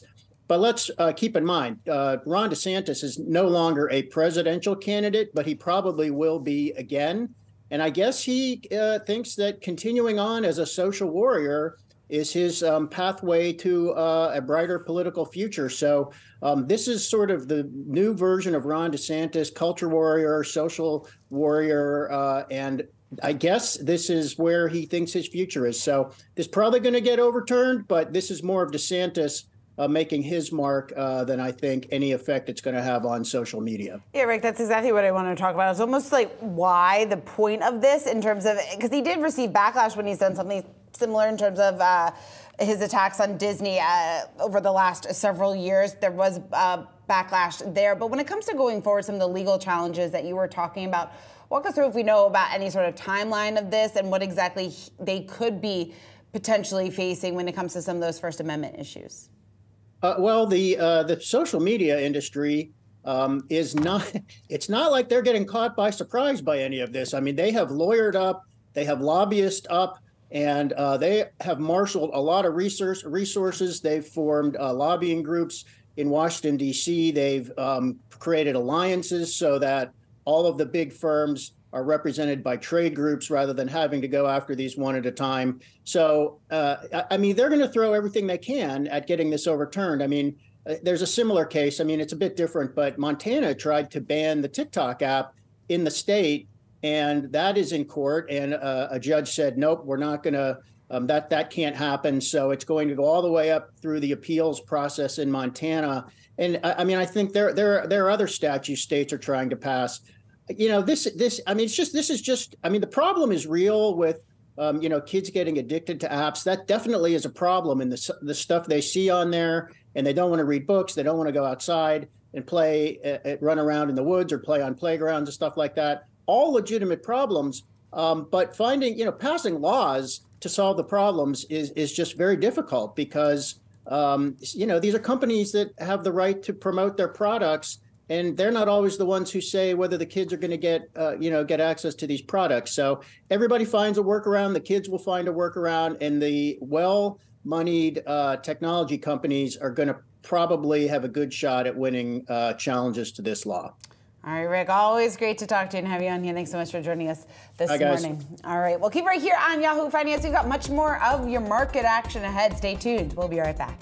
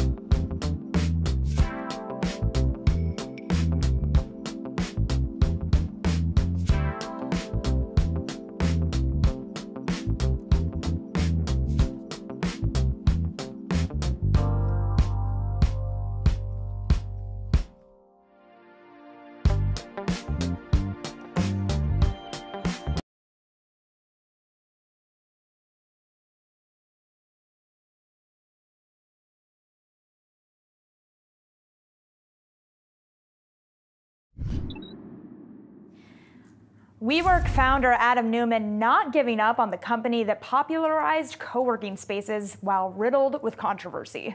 The founder now offering $500,000 to buy the company out of bankruptcy. That's according to the Wall Street Journal. That $500 million offer a far cry from the company's top valuation at $47 billion in 2019. So how did we get here? Let's break it down. WeWork was founded back in 2010 by Neumann and Miguel McKelvey with the vision to, quote, create environments where people and companies come together and do their best work. The company's first office space was around the corner here in Soho in Manhattan. WeWork's valuation surpassing $1 billion in 2014, that gave them unicorn status. SoftBank valued the company in a funding round at $47 billion in January of 2019. Fast forward to August of 2019, WeWork filed for its IPO. Neumann tried and failed to take the company public after its IPO prospectus revealed billions of dollars in company losses year over year. That fallout led Neumann to step down as CEO about a month later. Then heading into 2020, the pandemic put more pressure on margins as people worked remote rather than from co-working spaces. WeWork started trading on the New York Stock Exchange following a SPAC merger in October of 2021. On the first day of trading, the company was valued at just over $9 billion. But as losses continued for the company, WeWork became a penny stock, landing the company in bankruptcy status, officially filing for Chapter 11 bankruptcy on November 6, 2023. The stock traded at around 84 cents the day the company filed and has fallen even further. Checking out the stock right now, looking at about 32 cents there. All right, well, the latest on a developing story that we are following here at Yahoo Finance. The Francis Scott Key Bridge in Baltimore collapsed after it was struck by a cargo ship earlier today, causing vehicles to plunge into the water. Rescue operations remain underway, with crews still searching for 6 people who are suspected to have fallen into the water. 2 people were rescued, with 1 transported to a trauma center in a very serious condition. This is according to authorities. Maryland Governor Wes Moore declared a state of emergency earlier today. U.S. Coast Guard officials saying that footage posted online indicates that the vessel had some mechanical issues just before hitting the bridge. The preliminary investigation of the collapsed bridge points to an accident. This is according to Governor Moore, who told that to reporters this morning. The collapse of the bridge could disrupt shipping at a port that consistently ranks among the top 10 busiest ports in the U.S. Ford CFO telling Bloomberg TV that the bridge collapse will affect its supply chain and is looking to reroute car parts to other East Coast ports. Shares of coal companies that ship through the port of Baltimore are also falling this morning. Consul Energy is down just up nearly 8%, and Arch Coal is also off nearly 5%. We will keep an eye on this story and bring you the updates as we get them. Coming up next, our new show, Wealth, dedicated to all of your personal finance needs. Brad Smith has you for the next hour. That does it for Manny and myself today. We'll see you tomorrow morning.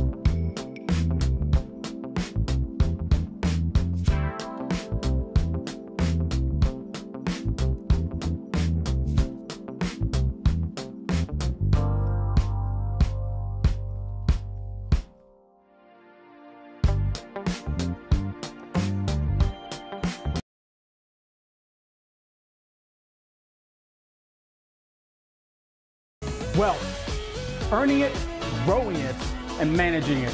It's more than tracking just the latest market moves. It's more than your favorite trending tickers. One does not simply build wealth without considering the entire financial landscape. It takes a community, and we've built one for you. On today's show, a big week of data matters for your money, so does financial confidence. We look at the best ways to use it, and credit scores aren't just a thing of the past. We look at your perfect credit mix. Plus, thinking of an early retirement? I am. Here's how to keep the money flowing.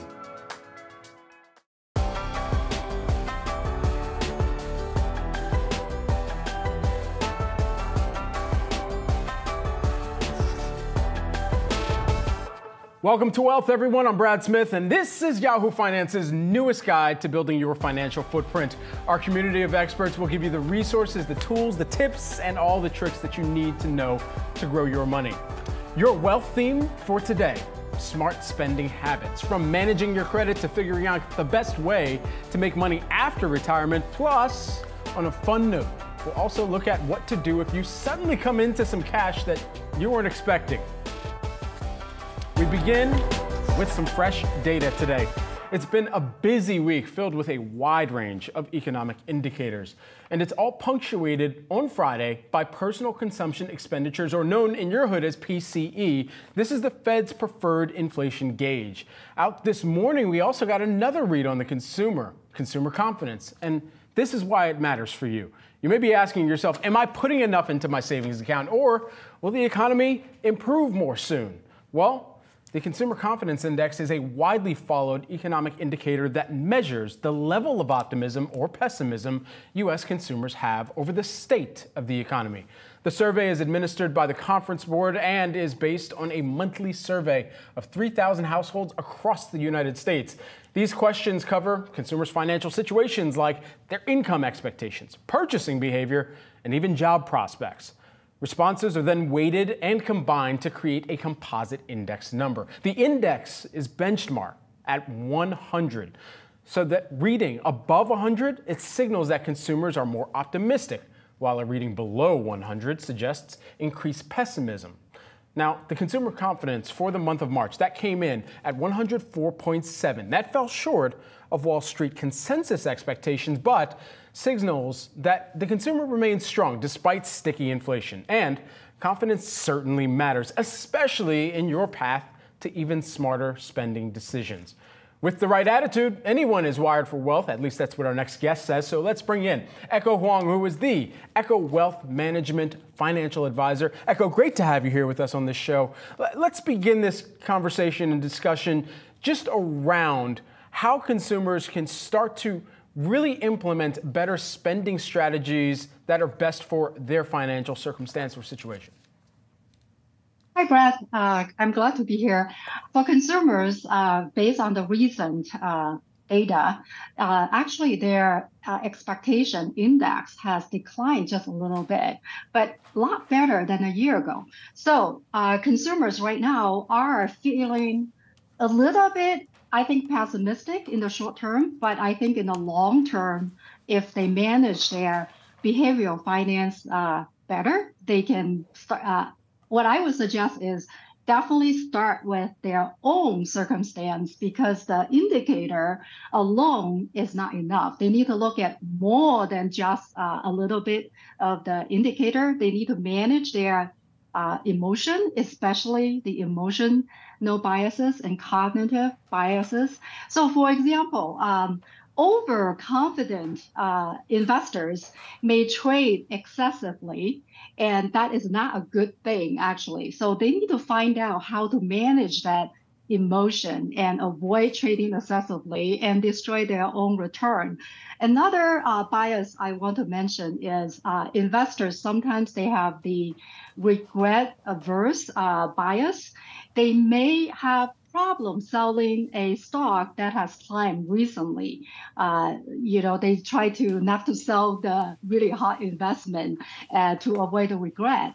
I think the best way to start building wealth is manage behavioral biases, and then also Secondly, make sure you create your own personal financial plan based on your own personal goals, time horizon, and the market condition. Because it's really important, I think, for everyone to obviously have emergency fund and have a budget. Very importantly is having a budget that they can work and review and adjust. Right. I would suggest everyone have a 5-year cash flow plan because it's much easier for them to be able to see where the money is coming from and how they are spending and saving and invest with long-term perspective. And Echo, just further coming back to the data, because we were really focused in on, what this data signals, not just about the consumer right now, but to your point, how we can adequately plan going forward from here. And it was interesting, within the Conference Board data, they mentioned that consumers remained concerned with elevated price levels, which predominated some of the write-in responses. So in terms of making sure that there are little decisions that add up to big results that consumers can make on a daily basis, where do you typically advise some of your clients begin?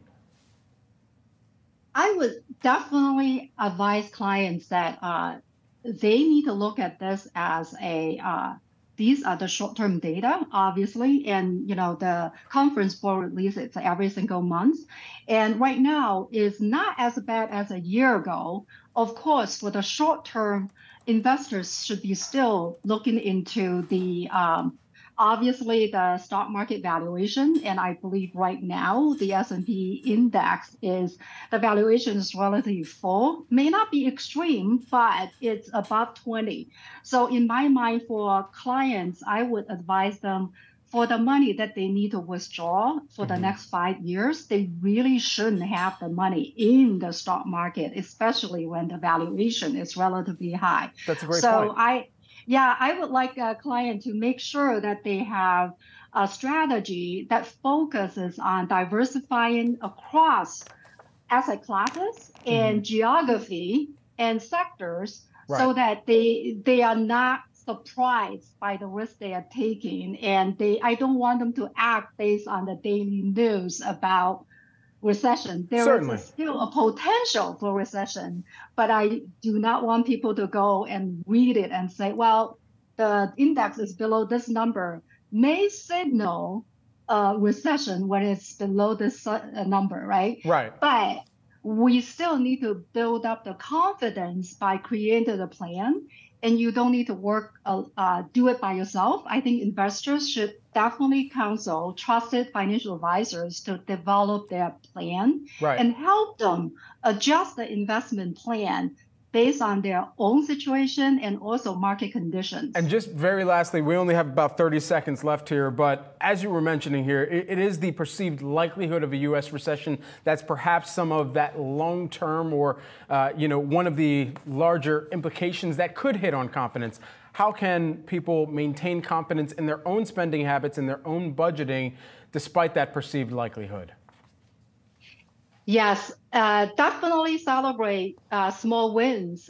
Review their own situation, set aside a goal, saving monthly. If they're able to monitor that and cut out some discretionary spending and focus on long-term saving and also short-term emergency fund, over time with the plan, they are more likely to succeed. And I believe that by planning right now, to gain confidence to own their future.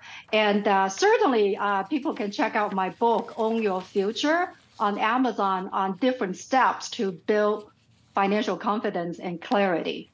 Echo, thank you so much for taking the time here today. Echo Huang, who is the Echo Wealth Management Financial Advisor. Good to see you. You're welcome. Have a good day. Well, let's switch gears here for a hot second. April 15th is approaching rapidly. And remember, that's tax deadline day. How could we forget?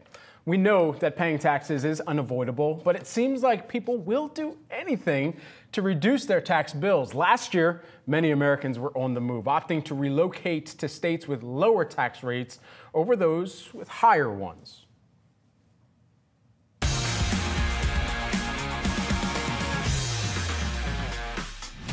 Many Americans moved to no-income tax states in 2023 to get some extra bang for their buck. States like Texas and Florida gained hundreds of thousands of residents over last year, So is it worth it to move for the tax saving? And how much can you really save by moving? Yahoo Finance's 2024 Tax Week crunches the number so you don't have to.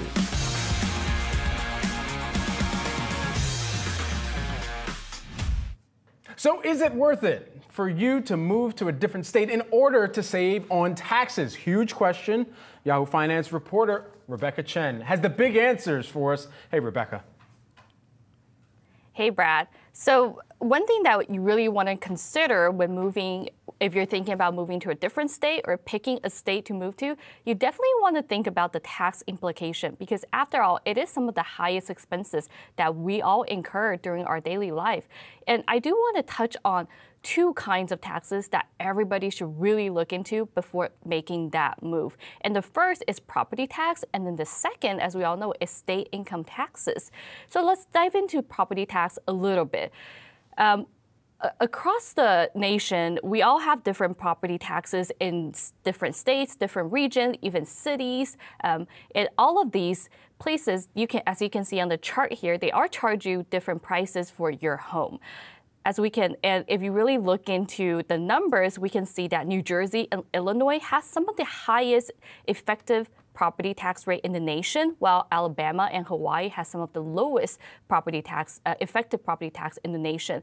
But aside from just looking at the rates, you really want to look at their median home prices and apply that to the rate to see how much you are expected to pay on your property taxes each year before you make the move. So definitely look into the rates of the area or state that you're interested in, because that is going to impact how much you're paid every year on your home.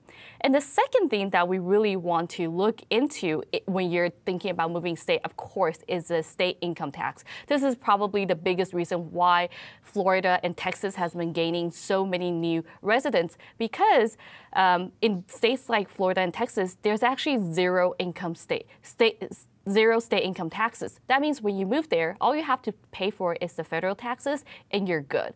But on the other hand, if you're looking at moving to places like California or New York, you're really paying some of the highest rate in the nation. For example, the highest rate in California is about 13.3%, and for New York, it's about 10.9%. Now, just want to clarify, you're not paying that percentage on all of your income, but these are marginal. So the more you make, the more you will have to pay.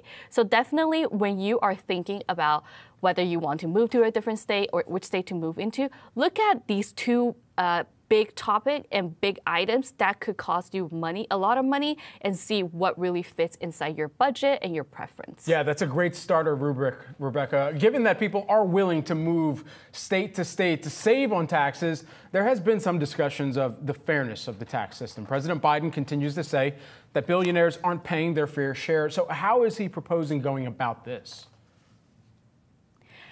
During his last State of Union address, he did mention something about the billionaire tax. So this is not something new. He has been sending the same message throughout his term. And what it basically is that he wants to impose a 25% minimum tax on people who have $100 million or more in assets.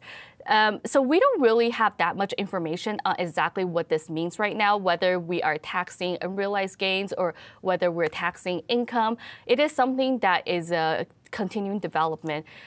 But I think what is very interesting is that we have been looking on some data and polls, and it shows that almost 70% of Americans, in swing states, they do support some kind of legislation where our government would tax the rich a little bit more. But how much that is, how we're going to tax that, or who is considered the rich, we don't quite know that yet.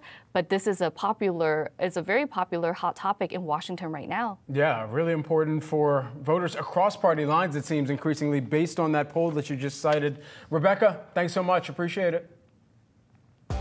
Coming up, everyone, where's your credit score at? 700, 800? I mean, there's a big difference between the two. We're going to break down what it means and how to keep it healthy. We've got all that and more on Wealth after the break.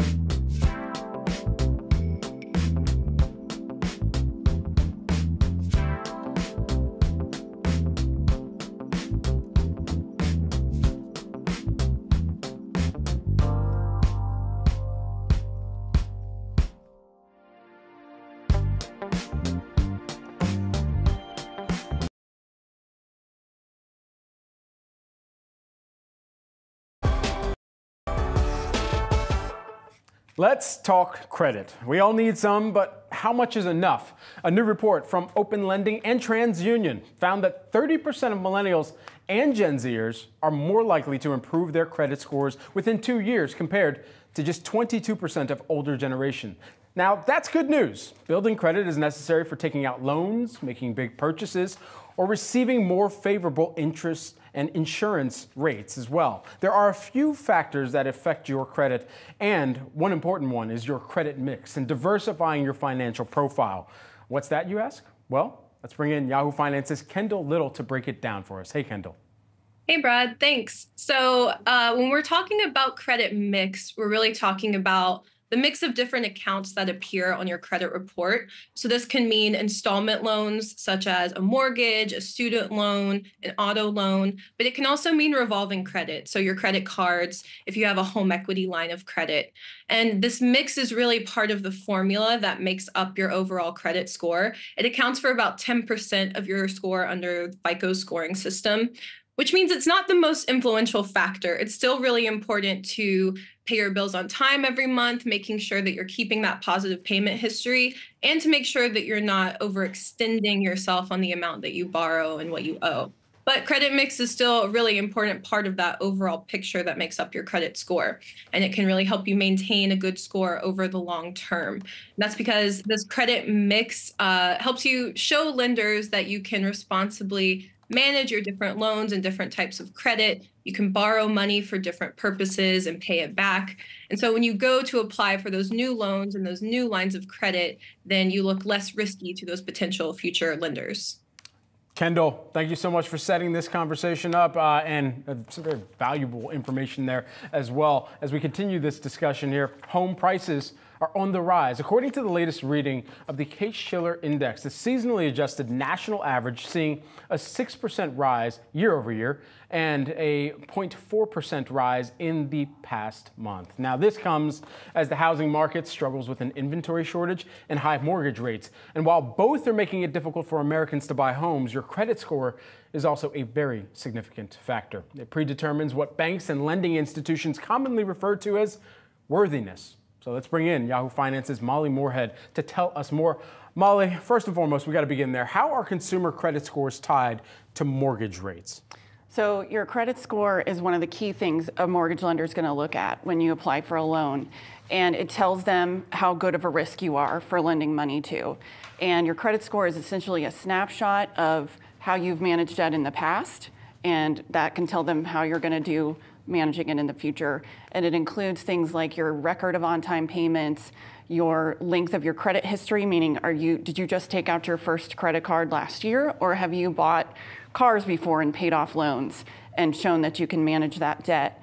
And generally, the higher your credit score goes all the way up to 850, the better the rate you're going to qualify for. So it makes a very big difference when you apply for a mortgage. So what can people do to improve their credit score and make sure that they're getting more favorable rates when they go to apply for a mortgage, or if they're just trying to make sure that they can make a car payment even in the future? There's a lot you can do, but I'll say this, it's not easy and it doesn't happen fast. But the two biggest things you can do are pay your bills on time. Late payments really ding your credit score. And then the second thing is just to pay down debt. I know that's easier said than done, but if you have a number of credit cards with a low balance, pick one, focus on it, throw all the money you can at it until it's paid off, and then move on to the next one.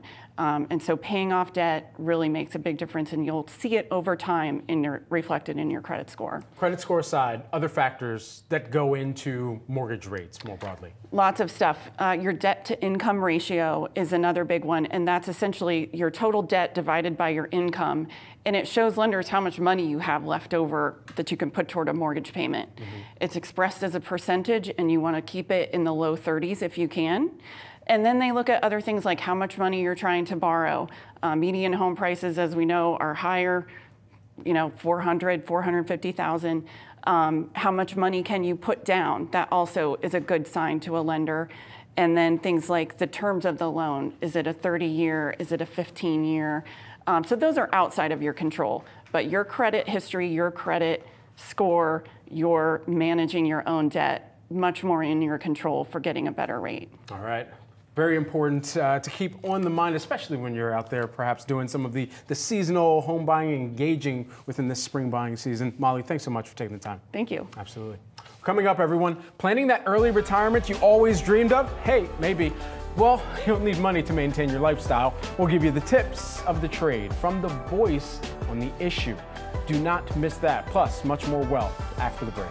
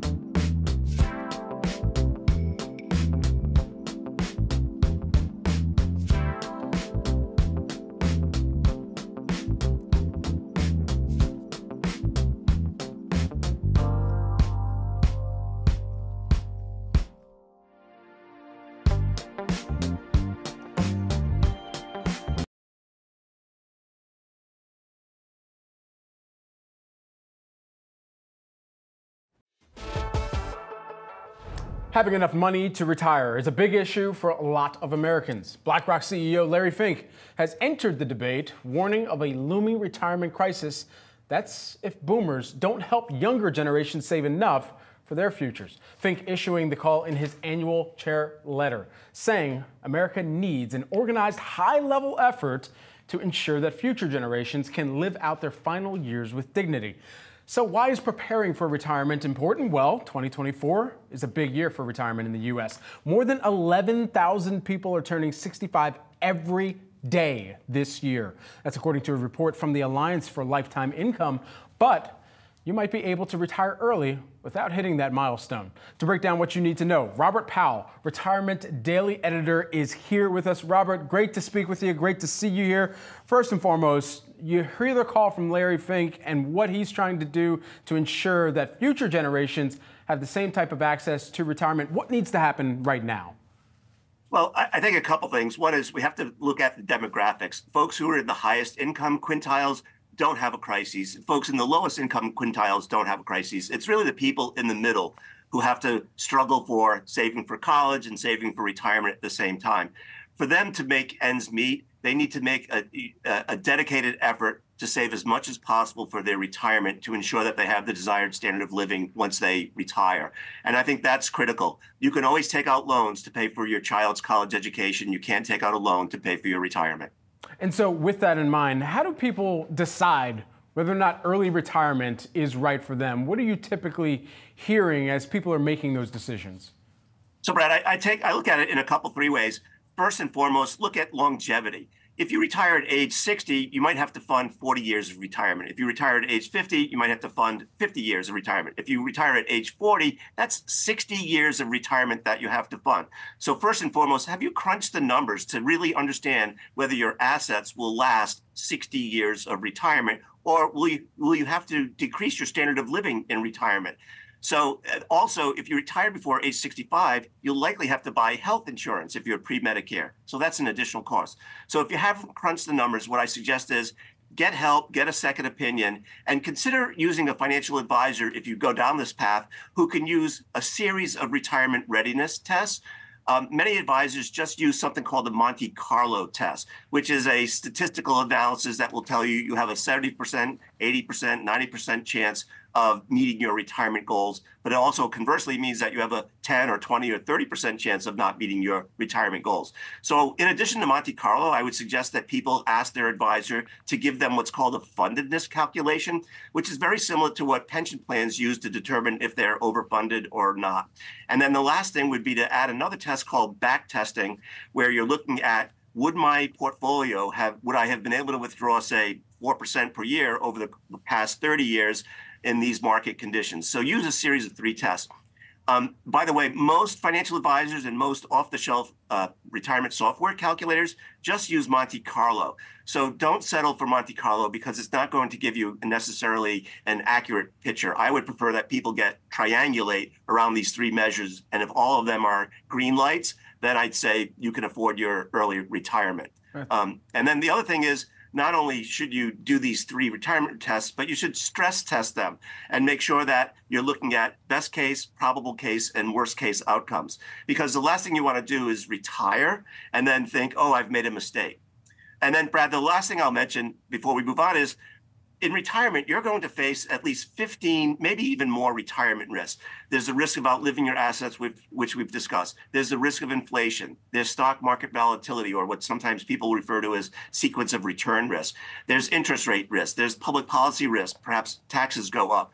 There may be unexpected healthcare shocks that you'll face. There may be a death or a divorce or a remarriage, or there may be changing housing needs. And what you really need to think about if you're going to retire early is, have I managed and mitigated all the risks that I might face in retirement, and to understand that there will be different tools to manage those different risks. So for instance, with longevity, the notion that you might outlive your assets, an annuity is perhaps the best tool to manage that risk. But with inflation, stocks may be the best tool to manage the risk of dealing with inflation. Sure. So don't just think that one tool can satisfy or mitigate or manage all these retirement risks you might face. Certainly. And Rob, you laid out a lot of really good points right there. You know, one of the things that I think many of us think about and in the risks of early retirement, because early retirement sounds great, sounds rosy. You come up with a patent, file for it perhaps, maybe be able to sell it to some large mega cap tech company or something, and then just kind of float off into the distance somewhere. But there are risks to early retirement. You began to lay some of those out as well. Is the number changing? And we usually have this kind of generalized number, this average number that many people should save up for retirement. How significantly has that number changed in recent years? Well, it's changed quite a bit as people rely less and less on a defined benefit pension plan, and as perhaps Social Security represents a smaller and smaller portion of one's retirement income, the need to set aside enough money to fund your desired lifestyle over 30, 40, 50, 60 years becomes greater. Now, some companies have used rule of thumbs, which I'm fond of. If you want, you can start here. Companies like Fidelity, T. Rowe Price, and others have said, at retirement, you should have anywhere from 10 to 12 times your final year's salary set aside in your nest egg, and that should be enough for you to comfortably live on. Another measure I like to use is something called the 4% rule, but I like to flip it on its head and to say, how many years of retirement will your fund cover if you were to withdraw 4% per year from your retirement? If it's greater than 30 years or 40 years, that's great. Otherwise, you may have to sort of decrease the percent that you withdraw from your fund, and that means decreasing your desired standard of living, which to me is a retirement failure. If you can't fund your desired standard of living, that's a failure to my way of thinking. The other thing, Brad, that I'll mention is we've talked about the money side. There's the emotional side to retiring early. Many people retire from something, but not always to something. So I think before people decide to retire early, they should take the time to think about, what am I retiring to? What will my purpose be in retirement? Will I garden? Will I travel? Will I volunteer for nonprofits? What will I do? And among those things, as you think about what you're going to do in retirement, make sure you have enough social interaction. There have been many studies that suggest the fewer social interactions you have, the shorter your lifespan will be. So make sure as you retire early that you have plenty of social interaction. Well, Rob, guess what? I think I have the answer for what I would do if I was to retire early coming up in the next segment. We're going to let you go, but you can stick around, hang on the Zoom line if you just want to listen in to what I'm going to do if I'm able to stack up enough coins to retire early. But for right now, we'll leave it there. Robert Powell, who is the editor over at Retirement Daily. Thanks so much for taking the time. Thank you, Brett. Appreciate it.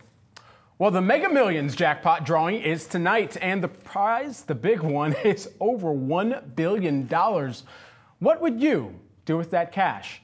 As the popular social media phrasal template goes, if I ever win the lottery, I won't tell anyone, but there will be signs. That's right, don't be surprised by my newly constructed manatee sanctuary or my sudden stake in the Philadelphia Eagles. All kidding aside, there is a responsible way to manage coming into a large amount of money, and importantly, make it last for the rest of your life and make sure the right people get it after you won. Now, to break this down for us, we have Emily Irwin, who is the Wells Fargo Wealth and Investment Management Managing Director. Emily, I'm not sure what you would do with that kind of money, but hey, we could toss around some ideas. But what can people do to ensure that they are stretching those dollars if they do come into unexpected cash? Well, you're starting with the right mindset, which is not make any big public decisions, but certainly put together a team so you can start building a foundation of what your future looks like. And this is a real opportunity for individuals to be able to put together a team of interdisciplinary professionals, attorney, CPA, insurance specialists, potentially even social media specialists, philanthropic specialists, and asset protection specialists to be able to put together a plan for them. They really want to think about short-term and long-term goals. And you really want to focus on not just the dollars and cents at this point, but what are your goals and values? And to the last segment, how is this going to not just affect your pocketbook? How is it going to affect your family, your emotions, and your social interactions? Certainly. And so let's kind of break this out into two areas here, the short term and the long term. Short term, a lot of people are immediately like, okay, well, I got to pay off some debt here and there. But long term as well, what is the thinking that they should be positioning as we're kind of thinking about what that immediate or more imminent decision making financially is versus some of the extended time horizon? Yeah, so short term, you obviously first want to consider how are you going to take the winnings. And so you want to think about the lump sum versus the annuity payment. Lump sum, of course, you're going to get your winnings. You're going to pay a fairly large tax, assuming you have that $1.1 billion ticket. And then you're going to have some additional tax bills come next year because they're only going to withhold 24%. Plus, you're probably going to have some state taxes depending on where you live. So that's number one. An annuity is a really good idea. If you're someone who has $1 in your pocket, you're going to spend $1.50. The annuity might be a good plan for you because it's going to be consistency over a number of years. By contrast, the lump sum's advantage is you get to have freedom with respect to investments, spending, saving, and giving.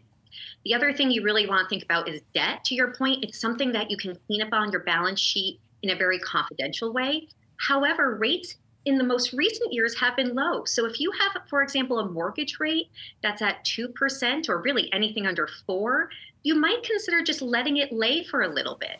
But you do want to aggressively attack anything like revolving debt, higher interest rate loans, student loans, anything of that nature that's above that 4% threshold. Let's really start throwing dollars to that. And just yes. Yep, go ahead. You know, I just wanted to add on this additional thought here too. As we think about the protection of that money, is it possible to insure and protect some of those winnings? Absolutely. So this is the more long-term plan. Longer term, you're thinking about things like gifting, estate tax, asset protection.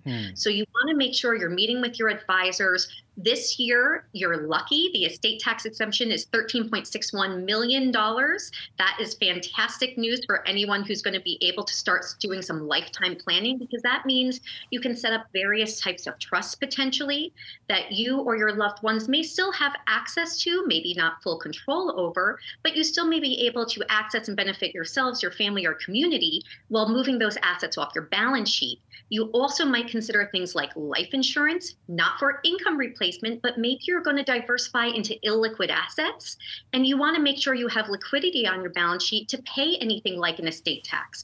You put those in a trust as well, because while they pass income tax free to beneficiaries, they don't pass estate tax free. So you really want to look at long term, how can you move the growth off of your balance sheet? And because it's an election year and we know January 1, 2026, the estate tax laws from a federal perspective are set to sunset and go back to $5 million index for inflation, now would be the time to start that planning. Emily, thank you so much. I already know what I'm doing. First and foremost, I'm going to legally change my government name to first name Blessed, last name Highly Favored. Emily Irwin, who is the Wells Fargo Wealth and Investment Management Managing Director. Thank you so much for taking the time. Thank you.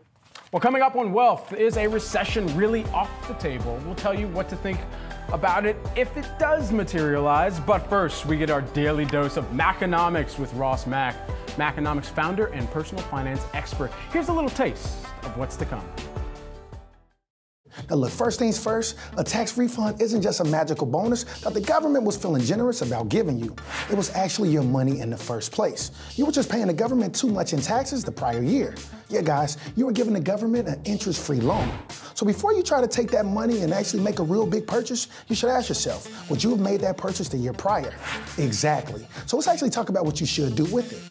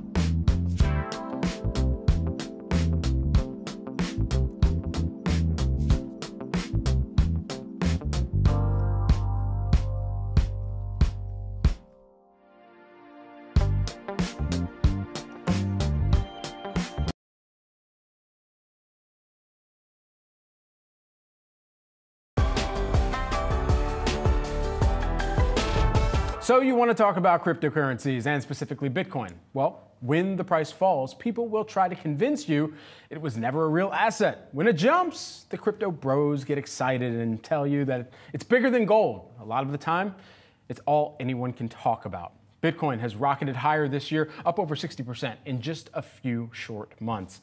Now, we're back above that $70,000 threshold. So you may be feeling that FOMO if you don't have any Bitcoin in your portfolio. Here to tell you why it may not be too late to ride the Bitcoin train, we've got Maconomics founder and personal finance expert, Ross Mack. Ross, should crypto be in the portfolio and why? Brad, thanks so much for having me. And look, here's the thing, right? The short answer is absolutely, right? You just really got to ask yourself, what is Bitcoin and why should it potentially be in your portfolio? And I think that it's going to offer a more diversified approach to just the traditional asset classes, that being stocks and bonds and real estate, and as you mentioned, gold, right? And I think when it's all said and done, you just got to ask yourself, where's the smart money? And now with the emergence of institutional investors buying Bitcoin, it's going to be way more. It's going to be a lot less volatile moving forward, right? We're talking about BlackRock, we're talking about Fidelity. And sometimes you got to ask yourself, right, this is the greatest technological advance in our lifetime, right? We've seen the internet in our lifetime. Now we're talking cryptocurrency and obviously artificial intelligence moving forward. And when it comes to Bitcoin, I think hindsight is always 20/20, right? The average person is going to say, man, why didn't I buy it 10 years ago? But the reality is moving forward, with the emergence of Bitcoin ETFs, with the fact that this is a finite amount, right? Only 21 million Bitcoin will ever be mined. And the reality is, if every person in the world, or every person in the US for that matter, wanted to own Bitcoin, well, guess what? They can't. And so because of that demand and that limited supply, the price should only continue to rise higher. Well, so there's the volatility aspect of this too. And I mean, it's HODL, hold on for dear life for a reason because of that volatility at times. So what tips can you give someone who may be nervous because of that volatility going in on crypto? I love that question. If you look over the past 10 years, right, when it comes to volatility, the price of Bitcoin has declined over 50% of the time, 8 times. And guess what? We're in that 8th cycle, meaning that in all of those times, the price of Bitcoin has decreased over 50% of the time. And guess what? It has gone on to recover and also make new highs. And because of that, right, you got to ask yourself, okay, if I'm buying this, what is my investment horizon as well as what is my risk tolerance? But understand this. Bitcoin is a long-term hold. It is a great asset to hold for the long term. Therefore, right, getting into it, you have to be able to stomach some losses. I wouldn't recommend buying crypto if you are afraid of having any drawdowns. But I truly feel as though moving forward with the emergence of actual new institutional investors buying it, I think that we will see a lot less volatility moving forward. It should be a lot more stable. But to the average investor, the way I would approach it is don't actually look and try to time it, right? I want you to approach it the same way I would tell any person when it comes to investing in traditional stocks. You want to dollar cost average, right? 1 month from now, it might be higher. 1 month from now, it might be lower. But the reality is you're looking 5, 10 years down the line. And 10 years down the line, right, we're talking 2034, where 99% of all the Bitcoin would have been mined. Well, guess what, right? We're talking, once again, the supply is limited and the demand is only going to continue to increase. And I think that if you approach a dollar cost averaging, meaning you're buying the same amount every month or every week, or every quarter, right? But irrespective of if the price is higher or lower, it will take all of the guessing work out, and you will find yourself a lot happier in the years to come. All right, Ross Mack with the case for crypto and Bitcoin. Ross, thanks so much for taking the time today. Thanks for having me. Good to see you. Well, the Consumer Conference Board, the Consumer Confidence Index shows that Americans aren't as worried about a recession. Likewise, economists and the Federal Reserve are forecasting continued economic growth in 2024. So, is a recession completely off the table? Joining me now here, live in living color on set, we've got Jennifer Streaks, who is the Business Insider Senior Personal Finance Reporter and spokesperson. Tell us about the signs a recession could still be on the table. What signs are you tracking here, Jennifer? Well, we're looking at high inflation. Inflation is really lingering, and it's proving to be hard to kill. And so I think that consumers are really dealing with high prices at the grocery store, the gas pump, and just in everyday life. These high interest rates, which are trickling down to credit cards, which are trickling into everyday life, is just making it harder for the consumer to spend and to take care of their everyday lives. So I think that there are also to be determined factors that haven't been decided yet. We're looking at an election. We still don't know what the economy is going to be doing in 6 months. It's still too early to tell.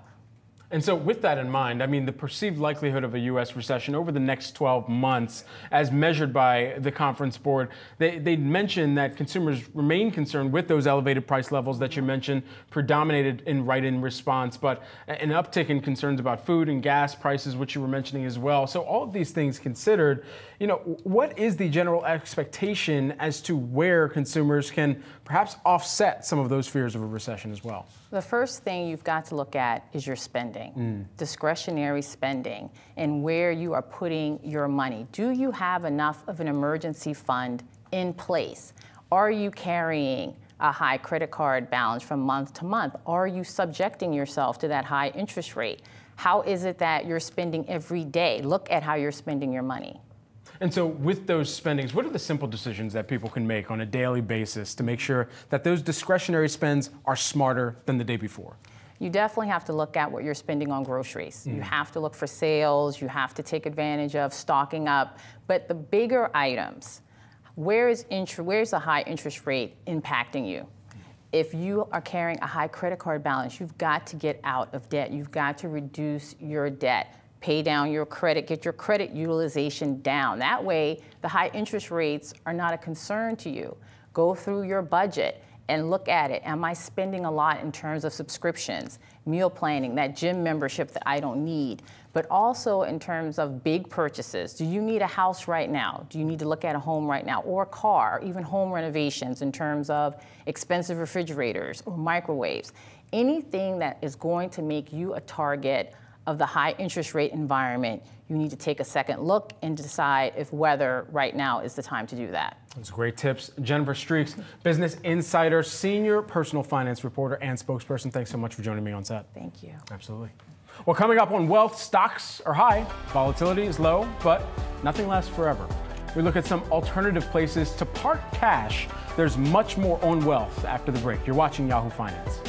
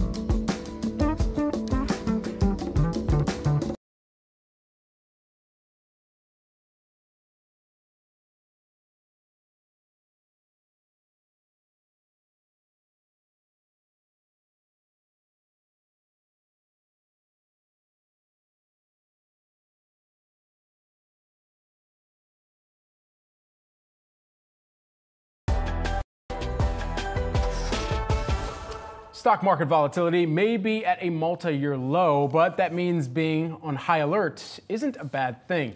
As investors brace for potential market swings ahead, there may be a space worth looking at. Alternative investments, such as real estate, hedge funds, or private capital, that could be a good place to put some money. For more on this, I'm joined by Michelle Martin, who is the Prosperity President here. Great to have you here with us in studio. First and foremost, We think about different assets to put cash into, but cash is already the most liquid asset that you can have. So where else is there liquidity in some of the asset classes out there? Yes, so Brad, as we think about alternative investments, that used to be reserved for just the wealthy. And now there's liquid alternatives out there. You can actually invest in an ETF that has downside protection, as well as mutual funds that have downside protection. The beauty of that is they are liquid. They have next day liquidity, which is very different from a traditional alternative investment like real estate or a hedge fund or maybe even private equity. How does alternative investments, how do they de-risk a portfolio perhaps? Essentially, what they can do, if you're looking to de-risk your stock portfolio, it can buffer on the downside. So it's a strategy that's covered with puts and calls, and so typically there's a buffer. It can be 5%, 10%, even up to 25%. So if the market's volatile and it goes down, you're protected at that loss buffer. And the thing that's really interesting about it is you can participate still in market returns. Mm-hmm. There's some caps there. You won't be participating in the full upside, but if risk on the downside is important, and for most people it is, it can improve returns over time. And so alternative investments can be anything from investing in art to buying out a piece of a music catalog. I mean, there's so many things. It's a wide range. What is the number one thought that someone should immediately have, that should come to the top of their mind when they're even thinking about putting part of their portfolio into an alternative investment as well? Alternative investments really, as you said, it can be very illiquid. Mm-hmm. Typically, the more illiquid, the more risk, but the greater potential for return, right? So it's like the building blocks of your budget. It's the building blocks of your portfolio. Do you have enough liquidity? Do you have the portfolio structured in a way that's going to meet your needs if you need to tap into it? And then it's really about knowing what's in your portfolio and why you have it. And if you are investing in real estate that is going to have a 5 to 7 year life, or a piece of art, it's just understanding how that fits into your overall objectives and what your return expectations are as well. What is the alternative investment in 2024 that is just ripping to the upside right now, where you're seeing a massive amount potential of inflows into it? Alternative credit is a space that has been really wonderful for our client portfolios. Aside from traditional credits, traditional credit, just, typically we're in a place right now where interest rates are higher. Mm-hmm. So investors, that can be really good news for our investors. So a typical return on a core bond portfolio today is around 5%, but in the alternative credit space, we're seeing returns anywhere even from 8 to 10% over the last year. And so that's really been an area that we've seen some true outperformance in our portfolios. Really fascinating tracking that. Thank you so much for joining us here in studio. Michelle Martin, Prosperity President, here with us on Yahoo Finance. Well, we're wrapping today's show, but tune in at 11 a.m. Eastern Time tomorrow. Guess what? We're going to talk about potentially dangerous tax advice on TikTok targeting millennials and Gen Z, and we'll dig into what you need to know for your taxes if you invested in crypto last year. Plus, want to pay less for your car insurance? Who doesn't? We all do, unless you're taking the MTA out there. Well, we're going to tell you all you need to know about usage-based coverage. Yeah, write that down. We'll come back to it tomorrow. All that and more when Wealth returns at 11 a.m. Eastern Time. That's it for now. I'm Brad Smith. Thanks for watching.